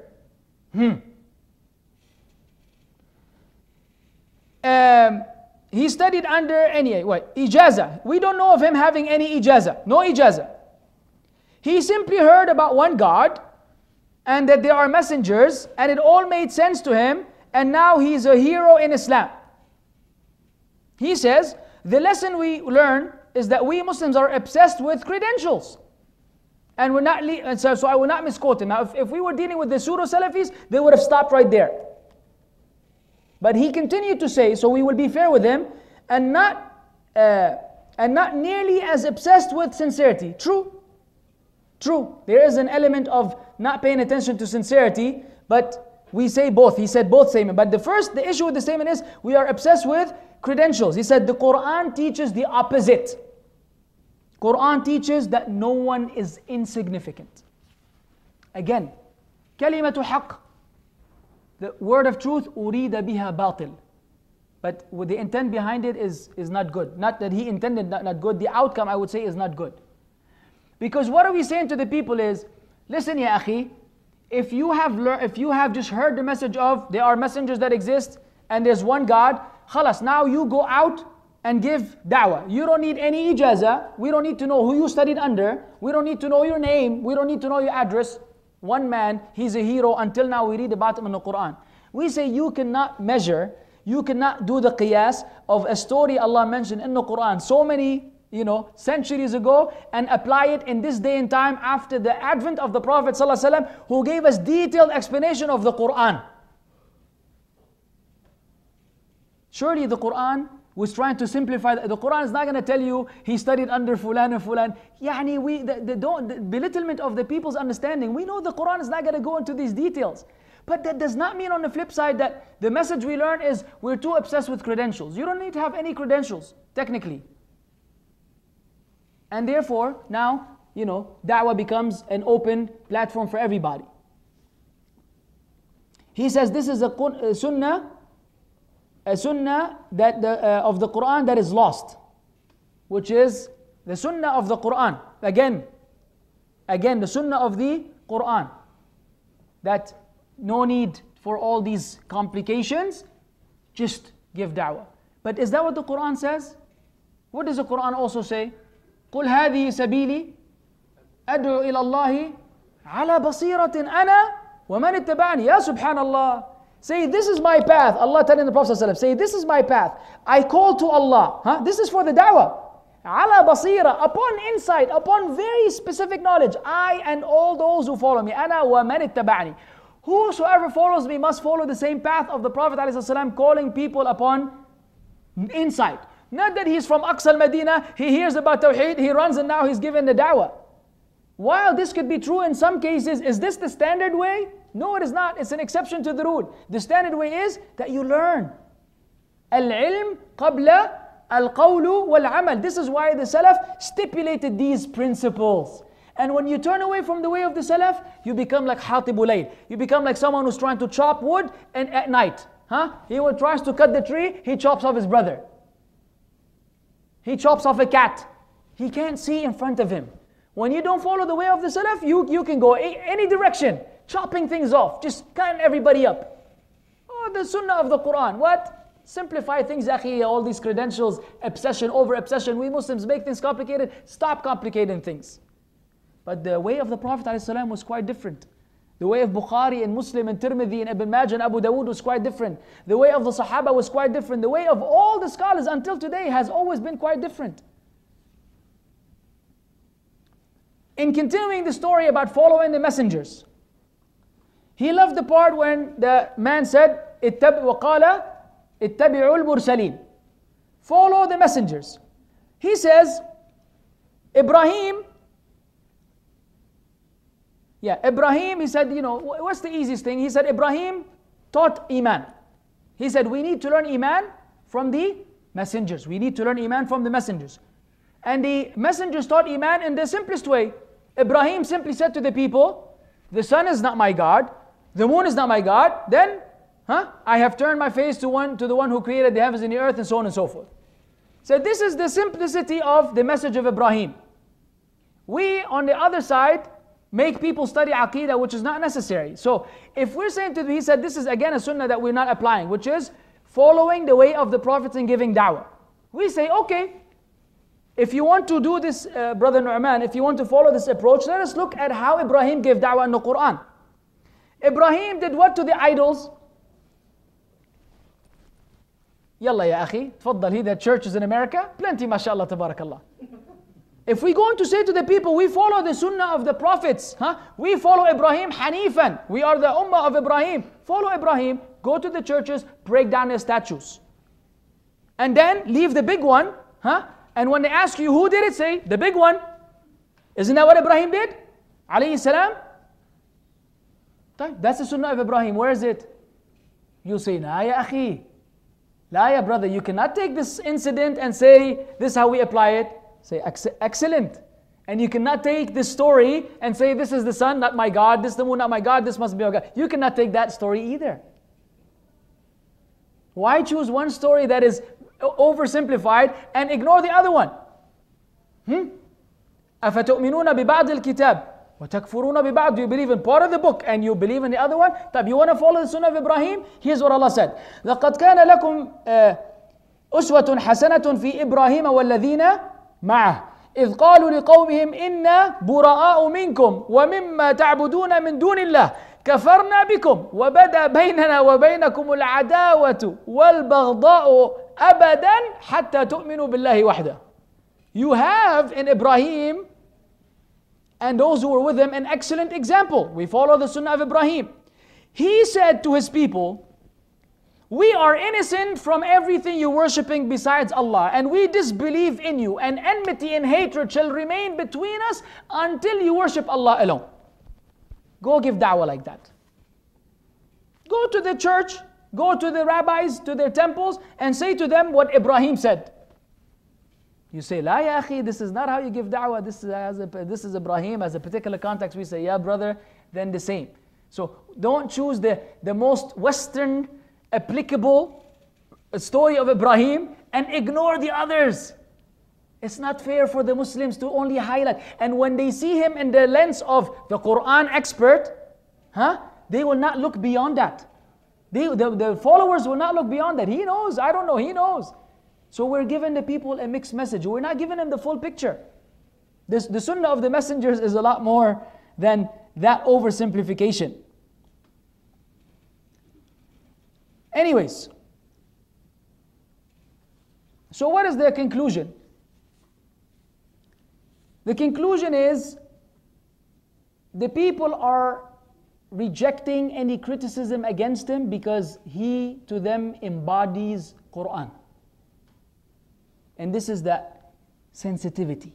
Because he's preaching the Quran and he's highlighting the importance of the Quran, which is appreciated, the people have reluctance to speak against him, to mention anything. Why? Because they feel that they're indirectly taking a swipe at the Quran, or they're undermining the Quran. This is the element that is making many people reject any criticism of any type. But we say to them, my brothers and sisters, look at the Khawarij. And we're not accusing him of being a Khariji wal iyadhu billah. But look at the Khawarij. Do you know who killed Ali radiallahu anhu? Does anyone know his name? Abdul Rahman ibn Muljim. This guy, Umar had sent him to teach the people the Quran. He sent him, he said, this guy is the Shaykh. Let him teach the people the Quran and expand his house. When he sent him to Ibn Yunus, in the Tarikh of Misr, he mentioned. He sent him and he said to the Amir of the Mintaqa, expand his house because this person, I want the people to be able to learn the Quran from him. He's the one who killed Ali radiallahu anhu fi sabilillah. Khariji. The people of the Khawarij, do you know their traits? What did the Prophet ﷺ say?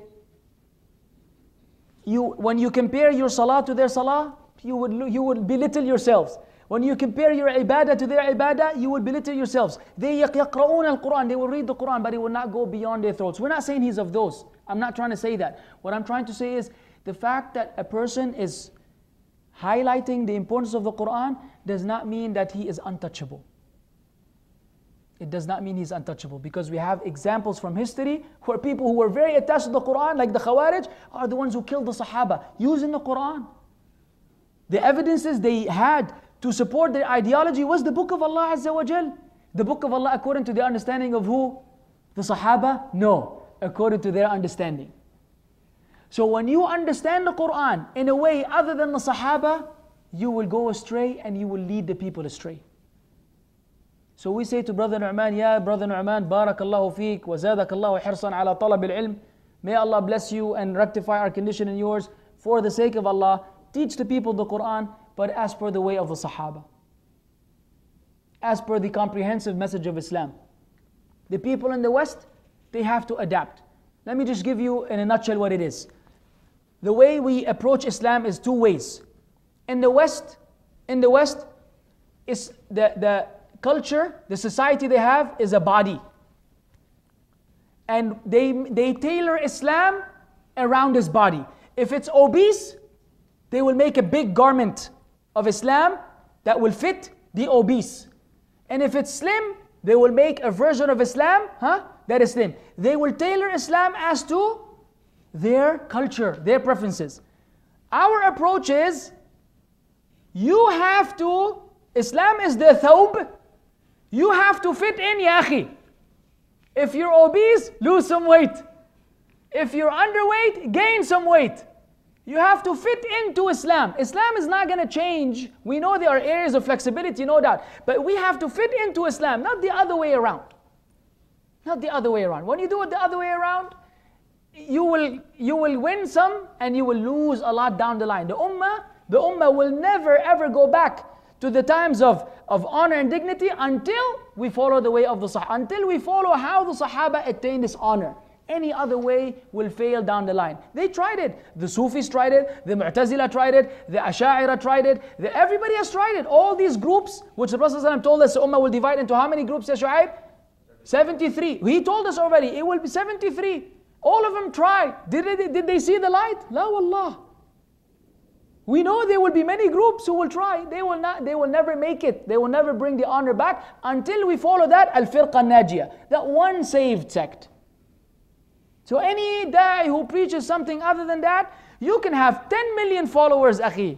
You can have a huge fan base. But subhanallah, it can all be wasted if we don't rectify the message we are delivering to the people. So instead of learning from certain individuals that are brothers in faith, but don't have their things together, learn from the ulama. The works of the ulama, if you don't trust those who are alive. If you read them, you cannot possibly communicate the current message we hear to the people. It's just, it wouldn't add up. Al-Fudayl said, whoever loves a person of bid'ah, Allah will nullify his deeds and remove the light of Islam from his heart. He also said, whoever glorifies an innovator, he has aided in the destruction of Islam. This summarizes the message. We have to understand that on that platform of speakers, we would love sincerely that we can treat them all equally, take from them knowledge equally, and all of them can be guide to us to Jannah. Wallahi, we would love. It's a dream. It's the dream that we dream about. But reality is not like that. We have to be selective. We have to choose who we take this deen from. Because unfortunately, unintentionally, some people misguide in the name of guidance. We assume the best about them, but the end result is misguidance. So we have to be concerned. Brother Nu'man, please don't be offended. Understand that this is because of the concern we have for the Muslims. No one is saying that we're better than you. In the sight of Allah, you can be far better. We're only dealing with what is relayed to the people that has to be addressed. This is not a personal attack. This is not out of hatred. This is for the well-being of the Muslims. The Muslims who follow you, some of them are rational, some of them have completely been blinded by their love and obsession. And you have to be careful of this fitna. So they're all in your neck. If you were to tell them to kill themselves, some of them might. This is how bad it seems. This is how bad the craziness that is going on in the comments. People are going berserk. That he was attacked or someone spoke about him, and ala tul, all those who spoke about them are a bunch of clowns because they attacked their idol. We don't have this in Islam. These du'at, like if the ulama, the senior scholars, they don't allow this type of treatment, nor are we allowed to treat them like this. Let alone a speaker, a public speaker, who knows his own limits, tells you, don't ask me whether smoking is haram or makruh. I'm not qualified. Jazakallah khair. If he knows his limits, then these limits apply in other areas. According to the same limits, don't mention aqeedah. According to the same limits, don't take a swipe at other du'at and say that they're making things difficult for the people. According to the same limits, this is all the same thing. We cannot apply it when we want and remove it when we don't want it. It's the whole thing. So please accept this advice. Don't take it in a negative way. And we assume that he will change, inshallah.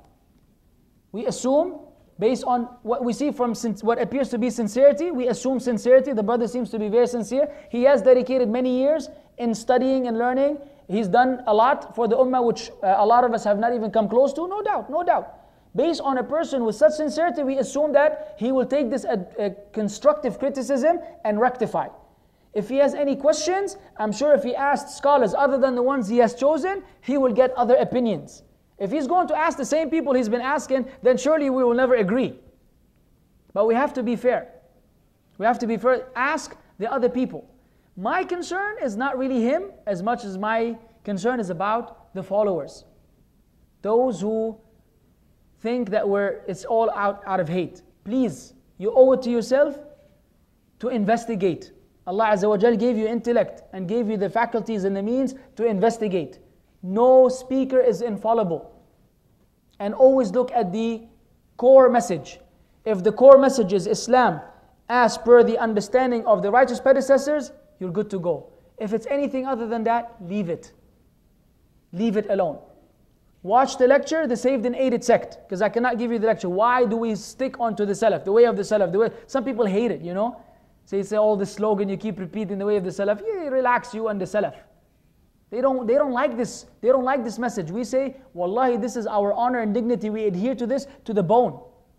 Because this is the only trait of the people who will succeed according to the Prophet ﷺ and according to the Quran. وَالسَّابِقُونَ الْمُهَاجِرُونَ مِنَ الْأَنصَارِ رَضِيَ اللَّهُ عَنْهُمْ وَرَضُوا عَنْهُ. Allah Azza wa Jal gave this declaration. Those, the forerunners, the foremost among the Muhajirin Ansar, and all those who follow them on their path, Allah is pleased with them and they are pleased with Him. It's those who have been given this tazkiyah, no one else. So the followers have to understand that this is the way of the Salaf, without going to those others who, may Allah guide them, repel the people, lie against the people, claim things that are not true. Anyone who's there, they chop him in half, in pieces, anything, just anything to make people stay away from him without any just cause. Sometimes it's obviously there and accurate, but not always. And they're also doing a lot of damage, because now someone, Salafi, Wahhabi, turn off the video. Don't watch this YouTube channel, because these are the comments you get. So a lot of damage has been done in the name of Salafiyah, that now anyone who says Salaf, he's ala tul, branded. And once he's branded, his da'wah is turned off. Subhanallah. Subhanallah, how successful the shaitan made this. How he kept the people away from the way of the Salaf because of the mispresentation of some. We go with the balance. We are balanced. Ummatan wasata. We're balanced in everything. So we neither go with those extremes, nor do we go hang out with Hamza Yusuf and Habib al-Jifri and Amr Khalid. I mean, come on. Hamza Yusuf, before, there was ambiguity about his Sufism. I just saw a lecture on YouTube. It said, Shakespeare, a Sufi approach. Or I was like, what? This is the title of the lecture. Shakespearean, I don't know what, I don't know what the connection is. It's a very academic. If you hear the lecture, it's like, wow. So much knowledge about, what Shakespeare and the sonnets of Shakespeare. And the title of the lecture is a Sufi approach or Sufi analysis or Sufi perspective. Like, it's clear cut, ya akhi, it's right in your face, ya shaykh. He says, Aqidah you can learn in a few days. You don't need Aqidah. That's what Hamza Yusuf says. That's not what Nu'man Khan says. Yasir Qadi says, Umar would fail in the Aqidah. Nu'man Khan said, Ibrahim would fail in Aqidah. I forgot to quote this. May Allah forgive us and forgive him. He said Ibrahim would fail in the Aqidah. So he hears, he learns from these people, he conveys to the people. Akram Nadawi said men and women were mixing. Now he says men and women were mixing. So because of the lack of that foundation of the way of the Salaf, he becomes just an effective communicator with very eloquent speech. And the Prophet ﷺ said that bayan, there's sihr, there's magic in bayan. Some people are blessed, ya akhi. They're blessed in the way they speak. So they captivate the people. So when you pick up garbage and you relay it, then it remains to be garbage. No matter how beautiful you make it, it's garbage at the end. So what he's learning from these people is what's harming us. Learn from others, you will see a whole nother Islam. Whom we hope Allah Azza wa Jal will guide us and guide him to. هذا والله أعلم وصلى الله وسلم على نبينا محمد. Do you have any questions?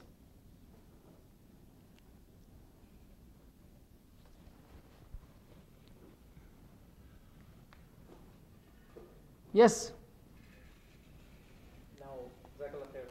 Barakallah feek. What advice do you give in terms of shading the material that comes on WhatsApp and Facebook and other things in regards to that? What advice do I give about sharing the material that comes on WhatsApp? Which material? Material about No Man Khan. Meaning? Like people sharing a video clip or... No, I mean, I personally would say until it's rectified, nothing. Because you don't know where the calamity is. Again, I look at the time. I'm looking at recent lectures. One was in IDB, one was in Jeddah. Recent, all these are recent. I'm looking at the recent lectures. This is where this issue is becoming prevalent now. These subliminal messages unintentionally, may Allah forgive us and forgive him. Unintentionally, I'm still giving him the benefit of the doubt until the last second. Unintentionally, but what he has been poisoned with from the people, this is what now he's communicating consistently. Versus when you listen to Juz' Amma, it was nothing. Juz' Amma was pure, approach to tafsir, with some little things here and there, but things which you must overlook. When a da'i speaks, you must overlook these little mistakes which we all make. So, but nowadays, no, it's a whole nother story. So I'm afraid to tell you, go ahead, and then it will backfire. Because again, the people that are recipients, some of them have enough knowledge to filter, say, okay, this one, will go in the garbage disposal. And some of them are open ears, especially when they are so impressed and the speech is so eloquent and he had a good effect on their life. He was the reason behind the guidance. Oh, khalas. They open their chest all the way and they'll take in everything. And when you try to highlight it, they will defend. No, don't say this. He didn't mean it. They tell you what he meant.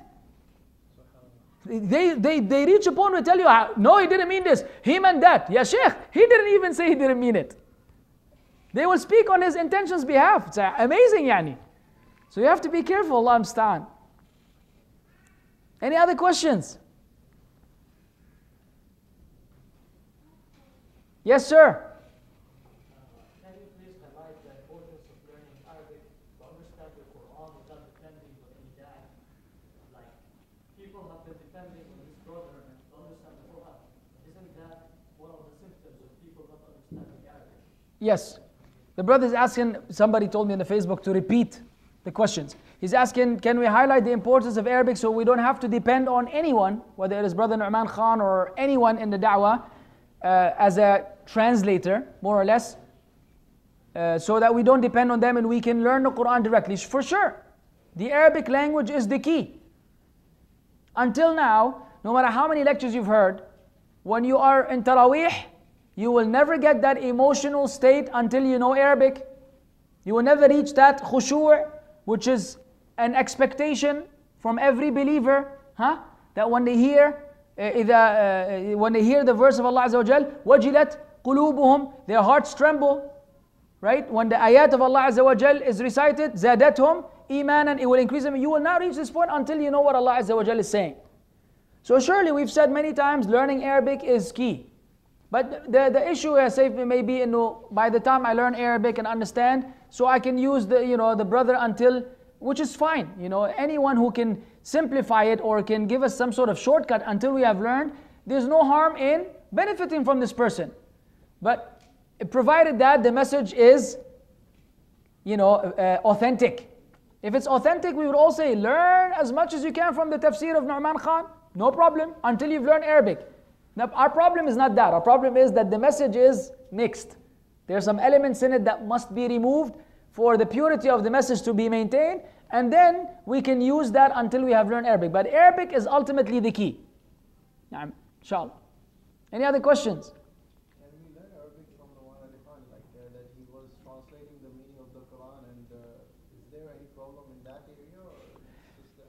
I cannot answer because I have not attended or I have not looked at any of the notes of the Arabic classes. I don't know whether there's an integration because see, when he, in one of his videos, he explained to the people how he does his work. And he quoted all the books he learns from. He mentioned al-Zamakhshari, he mentioned a bunch of Mu'tazili scholars that he refers to in his tafsir. Right? Mu'tazili is someone who has an issue with the Aqidah of Ahl-Sunnah wal Jama'ah. And he did highlight that he's not with his i'tizal, Jazallah khair, just to be too fair with the brother. The same way in one lecture he did mention that Allah Azza wa Jalla is above the heavens, which is amazing, the conflict. But anyways, so I don't know what is being taught in the Arabic class. Is there any mix of that Arabic with Islamic content, or is it pure linguistic? Pure linguistic, we will say, then that person, if he's not poisoned with the whole message, he's able to take the Arabic and avoid the rest, no issue. But you cannot say this to everyone, because usually when they see, they're so mesmerized with the Arabic, they will just take everything else. Yeah, you'll be afraid that it will lure them in. So it's like a bait when you get a fish, you know? So it depends on the person really. You cannot say everybody can take the Arabic, ignore the rest, nor can you say that no one should be able to benefit from the Arabic if they're able to filter out, you know, what's good and what's bad. So what's the best way to learn Arabic? Like, if we are not going to learn from Ask the people who learn English. What's the best way to learn English? They will tell you immersing yourself in the language. The person for an Arab who wants to learn English, what's the best way to learn English? Usually it is, he reads Arabic, he reads English, he speaks English, he writes English, he goes to an institute, ma'had, he takes classes, you know, and he immerses himself in the language until he becomes fluent. And that's the way to learn Arabic. But not the broken Arabic we have here. أنا ما في معلوم أنت بكرة يجي. This is not really Arabic. You have to, you know, be in the presence of students of knowledge who are speaking actual Fusha. أنت في كويس أنا ما في كويس ما في مشكلة في مشكلة جيب فلوس بكرة يجي واحد سندويش ما this is people say they learn and say خلاص ما شاء الله I speak Arabic. That's not Arabic. That's مشي حالك. جزاك الله خير. What is your recommendation regarding learning Arabic from Nu'man Khan, even though at the times he does quote references from Al-Quran? That was the question that came a little too late. So I just answered it. And if he quotes from the Quran, then again I would be worried. Because for example, in the tafsir of Ayat al-Kursi, again, some of these I didn't highlight in the lecture purposely, so the people will not think that we're just hunting for mistakes. Because some areas, some scholars have said that position, so we gave him the benefit of the doubt. Even though the Ahl-Sunnah wal Jama'ah believe Al-Kursi is the footstool of Allah Jalla Jalaluh. And the Kursi is not like the Arsh. So the Arsh is unlike the Kursi. And the Kursi is unlike the heavens. And the heavens is unlike the earth. They have this kind of categorization. But in his tafsir of Ayat al-Kursi, he said it is the dominion. It is the dominion of the heavens and the earth. So see here, Kursi, which has Ibn Abbas specifically said what it mentions, and they are ahadith which are authentic. At least one authentic hadith about what the Kursi is, that has been ignored, and Kursi is being said to the people as it's an embodiment of the dominion of Allah Azza wa Jal. So this is where you can fall into the trap of the Aqidah. Whereas if you go to islamqa.info or .com for those who are outside the kingdom, and you look up this, what is the Kursi, or what in Ayat al-Kursi, you'll see a very scholarly breakdown. And a lot of references from the Sahaba as to what the Kursi is in the Aqidah of Ahl-Sunnah wal Jama'ah. And it is not the dominion. It is an actual creation of Allah Jalla Jalaluh. Because what does Allah say in the Quran? وَيَحْمِلُ عَرْشَ رَبِّكَ يَوْمَئِذٍ فَوْقَ يَوْمَئِذٍ ثَمَيُّ. Now, so in the explanation of Arsh, because they also say Arsh is the Kursi, and that means dominion. How can the angels be carrying the dominion of Allah Azza wa Jal? It has to be the actual Arsh. Musa alayhi salam, when after the Sa'iqah, Prophet would see Musa hanging from the Arsh of Allah Azza wa Jal. So it wouldn't add up. These evidences wouldn't add up. Jazakallah khair. Ahsant, barakallah fi. They wouldn't add up. So if he's mentioning some Quranic references in the Arabic course, I would be worried as well if the person doesn't have the foundations. Wa iyyakum.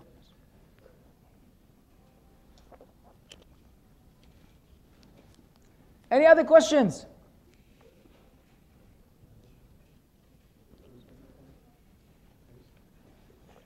I guess it's enough for now. جزاكم الله خير. سبحانك اللهم وبحمدك أشهد أن لا إله إلا أنت أستغفرك وأتوب إليك.